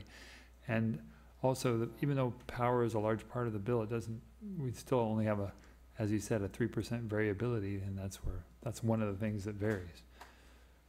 In fact, as was mentioned, the fixed costs are 97%. Right. So we may get water from Central a little bit cheaper than pumping it out of the ground. I doubt it, but even if Not we gonna did, change that number. it's down in the pennies range. So, and we actually do reevaluate our costs every year, because that's when we do our budget every year, because we look at everything we're spending money on, and so things do change from one year to the next. And if something goes up, something else has to go down to keep it flat. Either that or we have to go out and redo our rates again, which we try not to do very frequently, but we do it every few years. So. As far as the one thing he wanted to have us give guidance on, if we're going to pursue this, is defining peak use. And I looked at those two, and just my first take was that just 1 month might not be a good idea to define peak use, that maybe an average of 2 or 3 months would be more reasonable, but I wanted to throw it open. because we need to come up with that guidance too. Well, I think partly it's the individual peak use and then the district-wide peak use. I mean, you can use, So what do you mean for defining their yeah. Their cost. cost? I guess if the range between the peaks, let's say from winter to summer, is 50 gallons, let's say, per person, then you could see what it should be. I'm talking about defining a peak use, like, is always usually gonna be in the summertime, so just defining that by a couple month average versus just 1 month. I don't know. We had also, I think, talked a little bit about a variance that would allow somebody after a few months of reducing their water use to drop back down to a lower program. So there were a number of options, I think, that we were considering. Well, the logic is that if we can't serve people because there's too much demand, then we have to increase our system size in some way. And we have to, so our system is sized to meet that peak use. So, taking that to the absurd, if everybody were to use their most water during the same time, then we'd have to have a extremely large System, capacity, to serve. That doesn't happen, thankfully, but it probably happens a bit with the way things are phased, and like you say, in the summer, people are irrigating. So I guess practically, Tom, I agree with you that, the peak use isn't just any one instant, but there should be some, if possible, there should be some way of accounting for the strain on the system, more than just a few month average of what they're using. So I was just thinking that, you just might have somebody randomly have a 1 month that was way out of line or something. well, how would that happen? I don't Well, know. leak is something we talked about. Well, that'd be a And variance. okay, Yeah. that's true. So, but if, We'll say like, no, a summer full of kids home from college. I mean, that's. Right. something Fill up like a that. swimming pool, for Swimming example. pool, and junk like that too. I mean, because this district is primarily, so far, residential customers mainly. And so that's why we have such an extreme peak. One of the reasons ours is a residential peaking. So I think taking 3 months isn't a bad idea, but to average it out, but So I think you- there's a lot of questions still on this, Mhm. on this rate idea. Even just having 2 months as the period is kind of nice, because that means if you have a leak, that's not going to be a 2-month thing. That'll be 1 month a leak, and the next month will be back to normal, and similarly for, We sometimes do see leaks that cross of 2 course, months. of course, That's you why may see it 3 our months or 4 months leak adjustment policy allows us to adjust across. yes. 2-month period, yeah. Right. But still, a lot of these extraordinary things are, one-time events. We would still need to have a leak adjustment policy Oh, yeah. in effect, Yes, yeah. of course, yeah. of course. So let me see if I'm understanding this properly. So let's say a customer, I'm going to use gallons instead of units, uses 100 gallons 11 months out of the year and 500 gallons 1 month. What's fair in terms of their rates? And where there's no lakes involved, this is just their choice to irrigate, say, during that 1 month.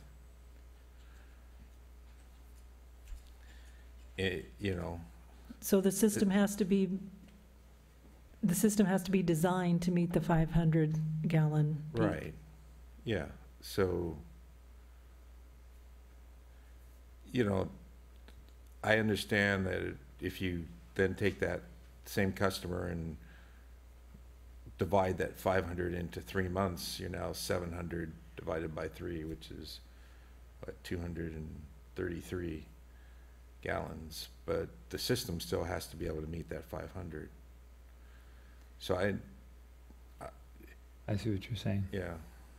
And it could be that, you know, when they hit that 500, it could be that we have a policy that after 3 months of going back to 100, or 2 months of going back to 100, they can apply for a variance showing that our typical use is much lower than what we saw that 1 month, whether that 1 month was irrigation or whether it was unintentional. What I like about this is and what I don't like also, is there is an awareness to the customer about water use when they select their plan. And so that can be a great thing, because with awareness comes, you know, appreciation of the value of the resource. But it could also be the pitfall of this whole thing if people all go, what happened, you know? Well, they're certainly going to become aware of their peaking. I have a hunch a number of our customers don't realize how much more water they use in the summer than they do in the winter. I think this type of program would point that out to them rather significantly and may change behaviors as a result. I don't know. And there is the issue that this peaking behavior is both for the district a cost. I mean, if you look at the number of wells we have, the size of the wells, the number of pipes we have, the size of the pipes, the tanks, the ... almost all of our infrastructure is based on the peak use. And so it's a real cost. And so It is. charging people according to how much they're contributing to that peak is a sensible thing. And that's the focus on capacity, Right. right? And the other bit, we are, by doing this plan, we're losing some of our conservation focus. If you go from 2.1 units to 2.3 units now, you pay for that difference. With this plan, you won't pay it, it'll be the same cost. So there's not this impetus to keep moving you down. And, you know, by putting you into this upper category, if you go over, that is going to encourage you to keep your summer use down, which is the most, the area where people can do the easiest work to save water is summer use. I mean, most of it just, you know, thrown out on the front lawn. And so I think that's something we want to keep. It's a balance here. You know, we don't want to penalize them so that, you know, they're out there with pitchforks, and it's unfair, but yet some amount of penalization of, you know, summer use is a good thing, because that is water that people could easily save in general. And so I think we want to keep some of that. So I think these ideas about, you know, some amount of the peak use would carry over for some number of months until it starts down again somehow is a good thing, because that's going to encourage people to, you know, not go crazy in the summer with their hose. Well, and if our open enrollment period were, say, January, then if you do hit peak months in July, August, you're really not looking at that long a period before you can select Down a again. lower plan again. It's not like you're having to pay 11 months at the peak use. I mean, you're talking with a 6-month, Well, if our enrollment period was in January and you just paid your lower plan, and then all of a sudden in July you were to jump up, then if you didn't appeal a variance, you'd only be paying that peak through the latter half of the year before in January you could select a low plan again. right? But we also talked about maybe having a shorter period than a year. Yeah. That Or was she's the other talking thing about we 6 needed. months, so. Or no, she was talking about a year. Yeah, She's- if it was a year. She's talking about a year. Just that you would only be having to pay more if you got bumped up into, In the Into summer another months, yeah. Yeah. but we were originally talking about, well, do we want to have the ability to switch plans yearly or less time? Well, in particular, if we're going to go to this, you know, different people do it at different times of the year, then you would want to have some explicit thing. And she's talking about an accidental thing. If you do it by calendar year and your peak use is in the summer, then you'd only get bumped up for the last half of the year. And that's true. But if we want to do this rolling period, then I think it needs to be some explicit period, like 6 months or 3 months or 4 months or whatever. So I think these policy decisions are something that's going to need to be brought back to the board as this rate plan develops. Devil's in the details. Yeah. Mhm. So I mean, I think I could see it calling for a change on the leak adjustment, a whole lot of, Yeah, it will. a lot of our policies that are already established, so it's step by step. Right. So, I mean, do we need to come to some kind of decision, guidance? Just if you had any particular feedback that you wanted to provide at this point it's just accept the report. I think at our last meeting, you provided guidance that you would like us to go ahead and pursue this alongside our tiered rate structure to see how it develops. Yeah. So you're not making a hard and fast decision to go customer select at this point. I would like to see considered the plan not being a set amount for the entire year, but being a different amount for winter and summer. So it'd be like Plan A is, say, 2 to 4, I'm gonna go back to gallons, 100 to, let's say 100 to 150 gallons during the fall, winter, and 300 gallons during the spring, summer, rather than it just be either 150 or 300 for the entire year.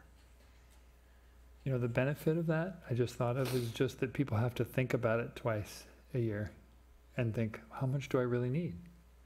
Yeah.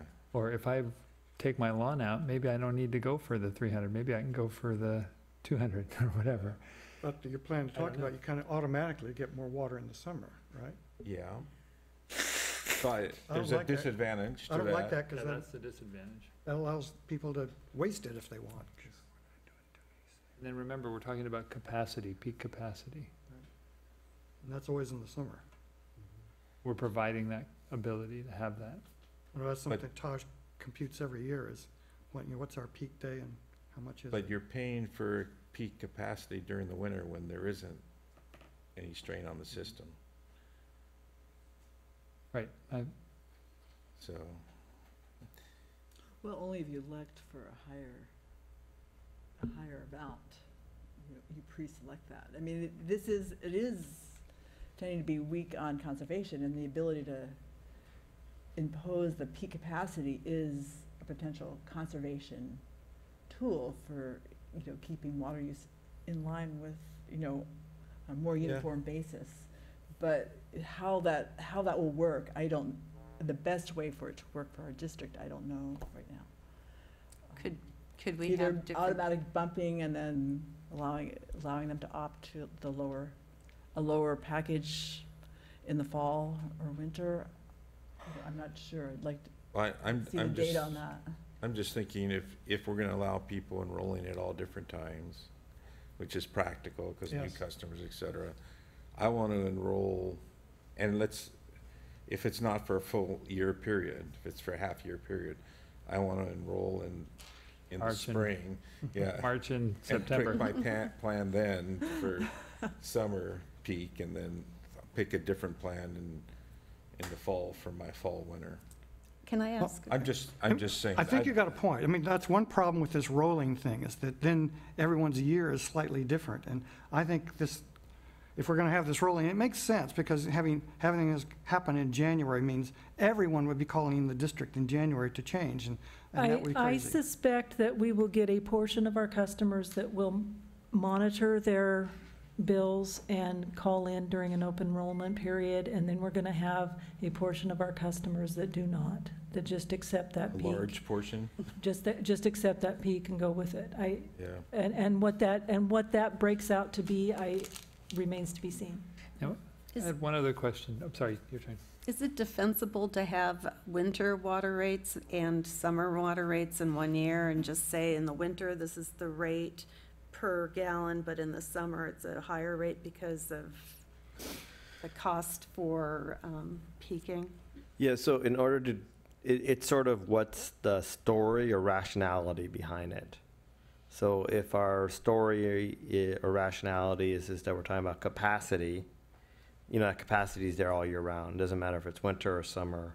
You built a system for this day, and if people don't use it, it's idle capacity, it's called. Now, you can have rates that go winter and summer. There are people who do that. So you can have winter and summer rates, but then the story is less about capacity. So it's sort of, you know, what's our logic with our rate structure? What's the rationality behind it? What is the logic for winter, summer? Different Usually winter and summer rates are associated with different sources of supply. Gotcha. Is the one. I mean, you could argue right now that you do have summer and winter rates by the tiers, because people in the wintertime tend to be in the lower tiers, and in the summertime they tend to be in the higher tiers. So thus you see people's rates, their bills change between winter and summer. Mm-hmm. So one could argue that you do have a winter and summer rate with your tiered rate structure. But again, that's a choice of theirs. Correct. You can certainly have flat usage, in which case you'd have the same usage winter and summer, and therefore the same cost. Right. It's winter and only summer. for the higher Correct. usage that you have higher rates. For those who have outdoor water use. Yeah. I just had one other thing I wanted to just bring up, and that is that I know this arbitrarily, we were looking at 1, 0 to 2, 3 to 4, but it may be worth having even narrower ones, like maybe I don't know what the 50 gallon per 50 gallon per person per day equates to about 2 units a month per person.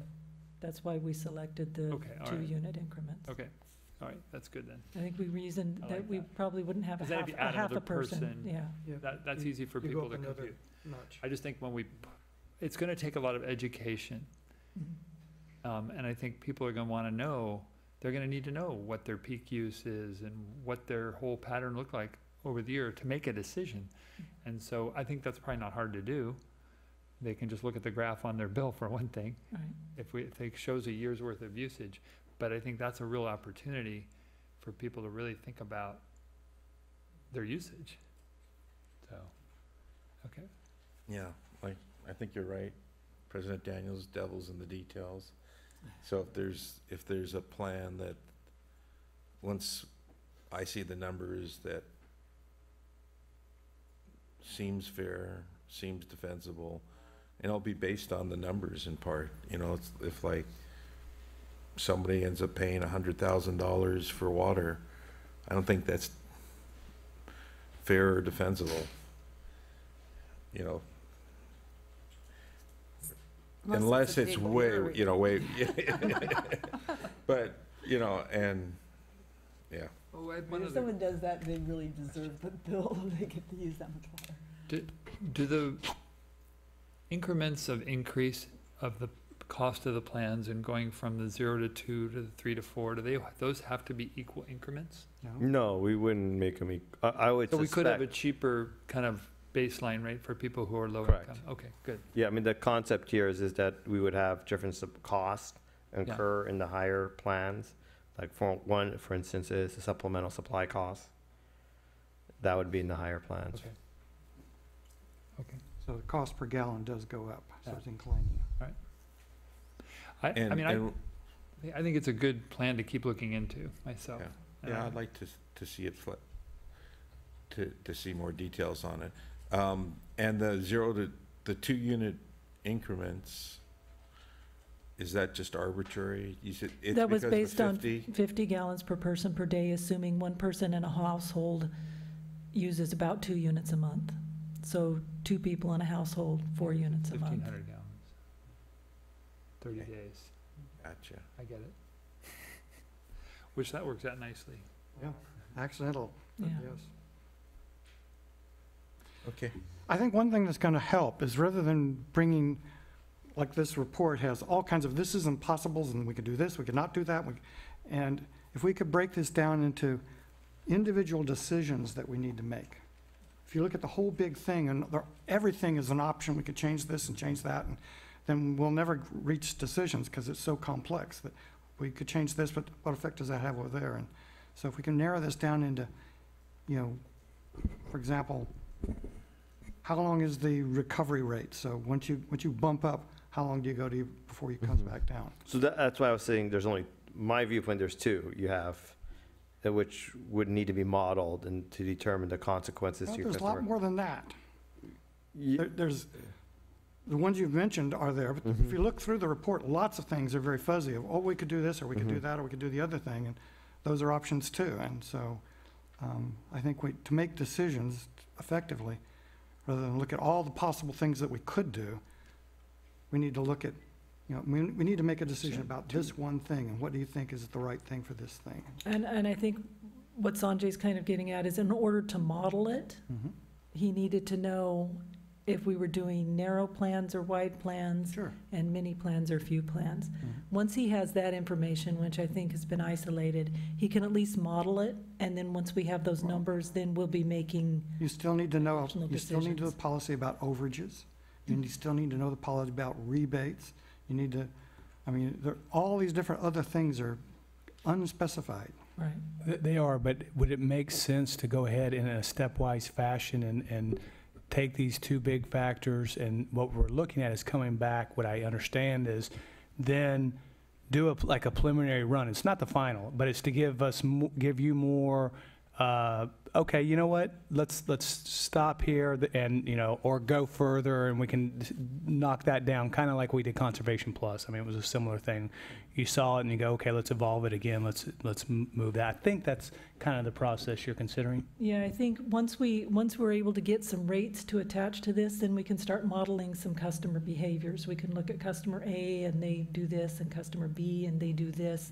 And what steps or what policies do we need to put in place that will define those bills that they're receiving and the variances that we're going to allow under those programs. But until we actually know what rates we're looking at and what specific customer types are going to encounter, like you can have a customer that's low all year round, and they may see their bill go down because more of this capacity is now being picked up by our peak users. So you may see a demographic of customer whose rates go down considerably. You may see a customer who has low winter and high summer. You may see a customer that has low summer and high winter. And what do those customers' bills look like? And what policies do we need to put in place to manage those specific incidences? So you said that you don't want to do too many runs because it's too complicated. What's a reasonable number of runs? Reasonable, I think 10 or 12. I mean, it depends That's on. higher than I thought you were going to say. I mean, it really depends on, it's not so much for us if it's complicated. It's more about time and process and Analyzing it. digestion. Yeah. Because you have only limited amount of time. Right. Right. You don't have, we can't meet every day. So, so we can make, we can make a model that's sophisticated enough that can look at, all kinds of scenarios. It's more about process and sort of managing it and making sure we don't, turn blue to the face, And the things that you need is wide number, wide ranges, The width. the width, with narrow, narrow, wide, and then, how do we define peak? But we don't have to decide that today. I mean, that's the next step. right. So some of the guiding principles that we discovered or we went through is that we should focus on single family. The next step we just discussed is that we should have many and narrow plans. We've talked about narrow being 2 units or 50 gallons, so that's Right. great. We can change, and that can be refined and changed in the model. That'll be an input. That's not necessarily a big deal. We talked about that if you go over your plan, you'd go into the next plan. So that's that overage. Okay. We talked about a credit that would occur at the end of the year. That would be basically the cost associated with pumping and treatment. Right. And so the individual will get a credit associated with that. And sort of from a modeling perspective, there's a lot of policies like the variance and the appeals and, but from a modeling perspective, we don't know who had a leak or who doesn't have a leak, right? When we look at the raw data, the customer class of your individual accounts. But what we need to understand is well, what do we define as peak? Is it that 1 month? Is it an average of 2 months or 3 months? And again, the model will have the ability to change that, ability to look at different peaking. And we'll look at some options and make a recommendation. And then the second one is when does someone sort of roll off the peak? And again, we'll look at the data and we'll examine it, and then we'll come up with a rationality and a logic of why. So there's that's really just a few things here. That's my question is, so will you come up with something that would be a typical rate? And then how would it affect the rate if you did a 1 month peak versus Correct. a 2 or 3 month peak average? And then how would that rate change? You know, how would that work if you had Rolled them off. come off after 3 months? Correct. Okay, all right. That's what, and then we're going to show you customer impacts, because ultimately, the rates, the bills don't really matter. I mean, they do matter, but what really matters more is how much did that person change? So what we would do is look at a representative year. Yeah. So let's just say 2017, and let's just say hypothetically 2017 repeats itself in exactly the same way, except now people have customer select. So we know their bills for 2017, then we calculate what this bill would be, and then we can look at the difference in the bill, and then I can tell you, these are how many people will see a $5 increase, $10, who will see a decrease, and who are those customers? So I disagree with the base assumption that it's repeatable, because I think by putting customer select in. Yeah, I know, but I disagree with it, and It so. will change behavior. It will change behavior, and so it's non-stationary. So I agree. I don't think we should try and get it too fine, Okay. because it's gonna change, but, you know, ballpark, I think, is worth exploring to see whether, you know, it's more defensible, fair, and that it's financially stable. So I'd support going the next step, but I don't think we should fool ourselves into thinking that whatever you do is gonna actually be what happens. I Because 100% agree with you. If I predicted exactly what would be happening, I always joke I wouldn't be here, I'd be Right, in Hawaii stop. right now, or somewhere else. I mean, or maybe in Santa Cruz, but permanently. But there are a lot of details and complexities. For example, on page 108, he presented 5 separate plans. There's Plan A, B, C, D, E, 0 to 2, 3 to 4, 5 to 6, and then Plan E is greater than 8. And each of the plans, you might think, would have a fixed cost. So if you go with Plan A, you're paying one cost, B is a different cost. But the problem with Plan E, the biggest one, is that if someone is using 9 units and someone is using 100 units, if there's a fixed cost, one person is going to get screwed. Well, I think that he was just showing, for example, plans A, B, C, D, and E. I don't think we're stopping at Plan E. Well, then you may have to go up to double D or. Right, there'll be Plan F, G, 600 yeah. different units. We might not have letters. Alphanumeric. Yeah, you're in plan, whatever, in that increment, yeah. Or just drop it, just put them on a completely different schedule if it's Yeah. such a wide Yes. variation in volume. Right, so you're playing again by the unit, right? Yeah, Which is somehow just goes back to that, I agree. Right. I mean, the board's definitely breaking new ground here. There's no other water agency that does this, and I think it was said the devil's in the details. So as we take a step, there'll be 10 more questions. Even, we've talked about, well, if you bump up into a plan, that'll make you more aware and you want to use less. It will, but there's also, the loss aversion concept where if you get up there and now you're paying for it, well, I want to use it. So maybe it increases you. So these could be unintended consequences, and it endears a good discussion. If we go with this plan, there will be surprises. We can bet on that. We need Unintended consequences. We need to accept the report, We so I do. was gonna move that we accept the report. I'll We've second definitely it. provided feedback. Second, Thank you. Got that. second, yeah, there's no scarcity of that. Okay, all in favor of accepting the report? Aye. Aye. Opposed? That's unanimous. Interesting. Yes, we're a very shy board. We just have no And ideas. thank you for your good work. I mean, this is really interesting and groundbreaking, so. Okay, 6.5, main break road repair.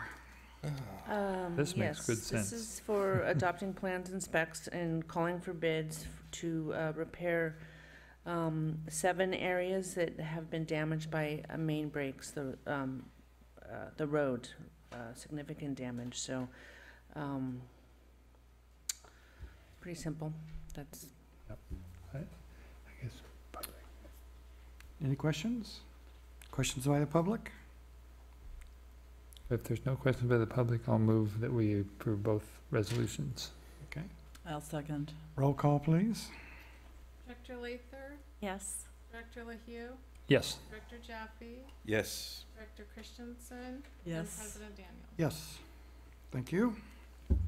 And we go to 6.6, which is a draft policy for the standing committees. Yeah, so this draft policy, about 2 years ago, we started the standing committees, and we just wanted to bring better decision-making, transparency, and value to the customers. So we put these committees together, and they've certainly proved their worth.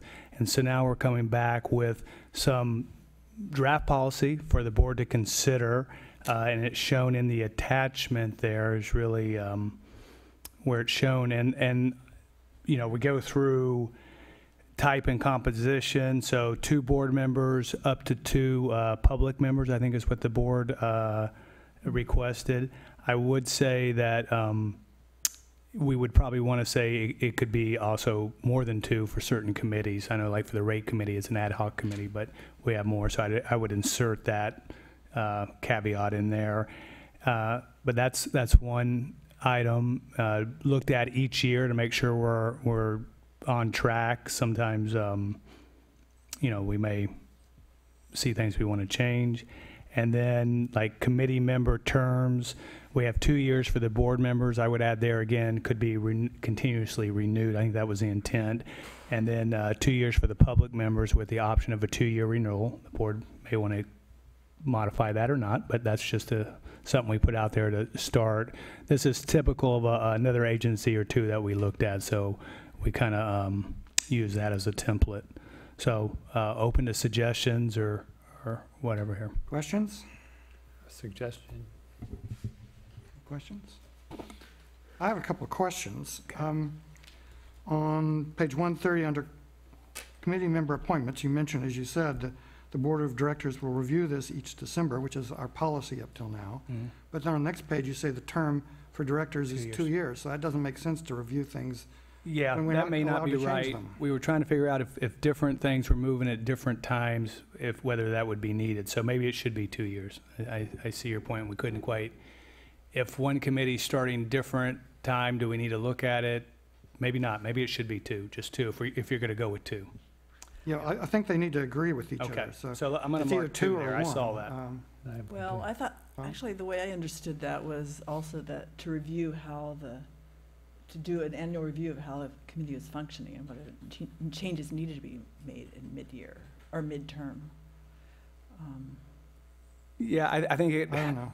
Yeah, I think it was should be more in alignment, but it could be that. You could do that. You could take that route, but it should be as the, committee's term out or whatever, the 2 year, whatever you make that, if 2 years is what you want.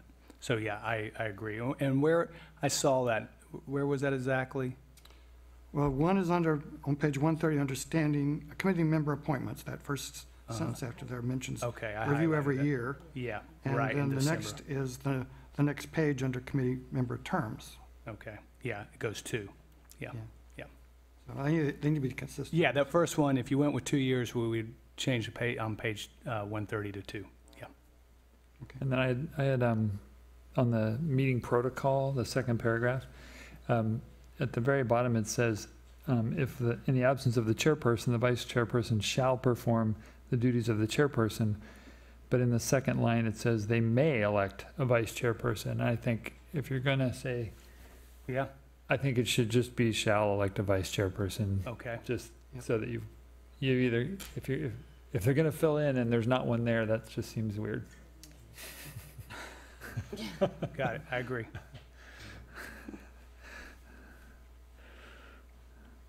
Another question is on page 130 at the bottom there. You mentioned this 3 meetings in a row or 6 in a calendar year.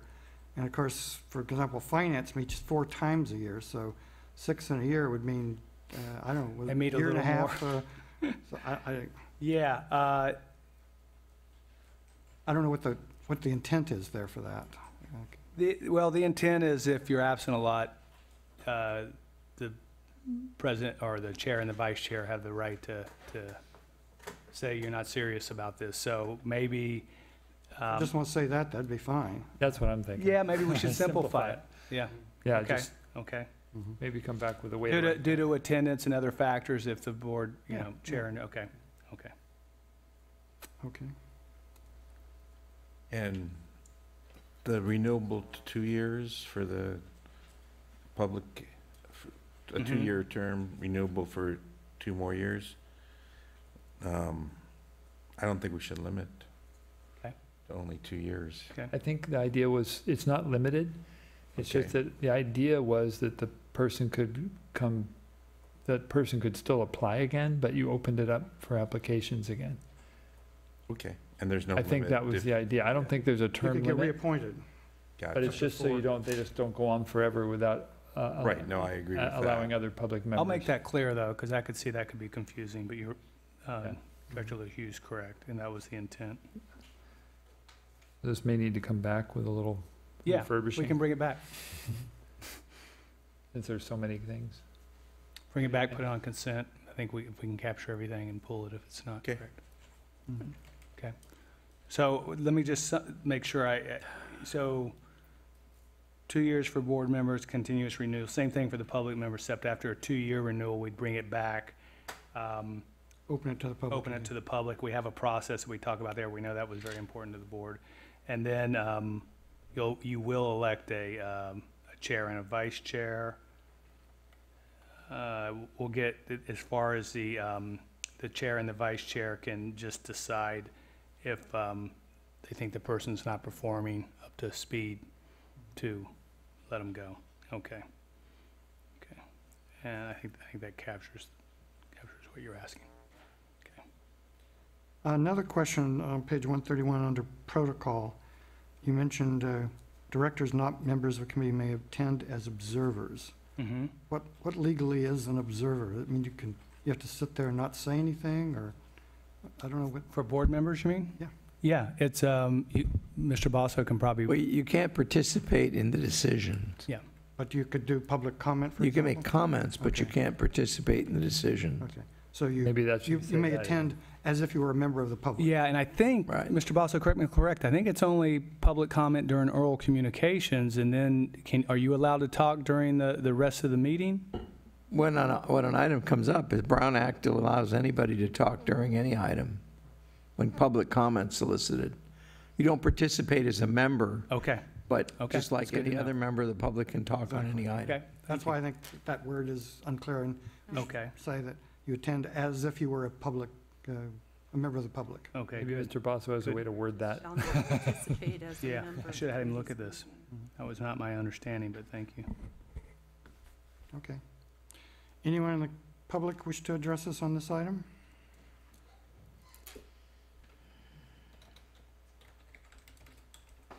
Thank you, Becky Steinbruner of Aptas.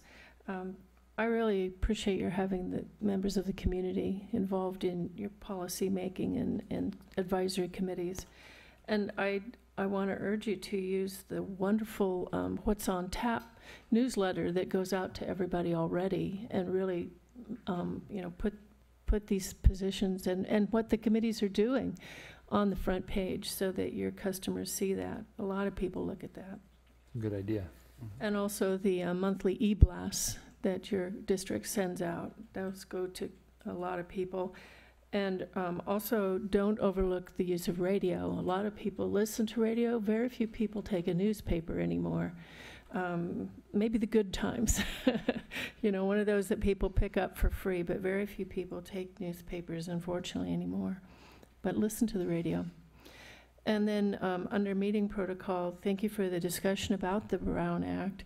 And I think urging any of your advisory committee members to attend one of Mr. Basso's excellent workshops that I know he puts on here from time to time would be a good adjunct to being involved in these advisory committees. Thank you. Anyone else? I also noticed that we don't mention here that the public members have to be in the district, or district voters, or district customers, or, I thought we did state they have to be customers. Is it? Yeah. do we say that? I didn't see it. Any district customer interested in serving on a standing committee is invited. Okay, It was the intent. all right. Any But other comments or about this? Well, So- someone want to make a motion that we approve this with all these changes we've made? Or do you Request we want- bring it back, maybe? Okay, Just put it on consent. That's fine. There's enough changes that Yeah, I that's think fine. It's it's worthy. not just, I think it's worth doing that way. Well, is that a motion? Sure. I'll move that we bring it back at the next meeting with the On the consent. with the changes. I'll second that.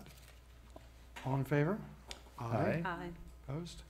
That passes unanimously. So now we go to, I think it's written communications.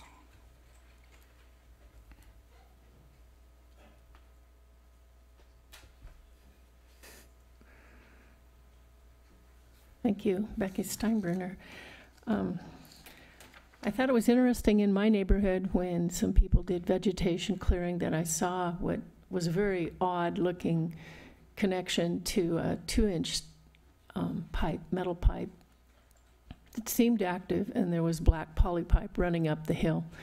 And when I had the time to stop and look into it, it was clear it was not connected with the residents next door at 911 Redwood.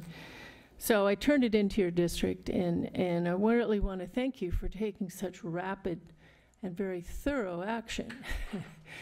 There was a workman out there, you know, within a couple of days, and now everything is gone. The pipe is gone, the metal pipe is gone, the old metal pipe that was there that had been cut is gone, the black poly pipe going up the hill to who knows where is gone. And I want to thank you for taking such quick action. And so I have to ask why that quick action has not been taken on a similar, what I think is questionable water service connection that remains within the Aptos Village project. I know that the one that was on Granite Way, that has been discussed here many times, seems to have gone away. At least it's under dirt or something. But there remains one next to Testdorf Construction Trailer. And it does not appear to be metered, and there is no backflow. So I did respond to Ms. Flock and ask that. I printed out the email. It didn't print out in its entirety. I thought I had sent it to your board as well, but it's not included as late communication. So I will resend it so it becomes part of your communication officially. But I have copies of it. Unfortunately, the library seemed to cut off the bottom end of it, but it captured the gist of what I'm talking with you about right now, is why is there a disparity in the rapidity of action? And my final question is, what was that pipe on Redwood Drive all about? If I could get an answer, I would appreciate that. Thank you very much. Thank you. Okay. I think we're done. Thank you, everyone. Okay. Right. See you next week.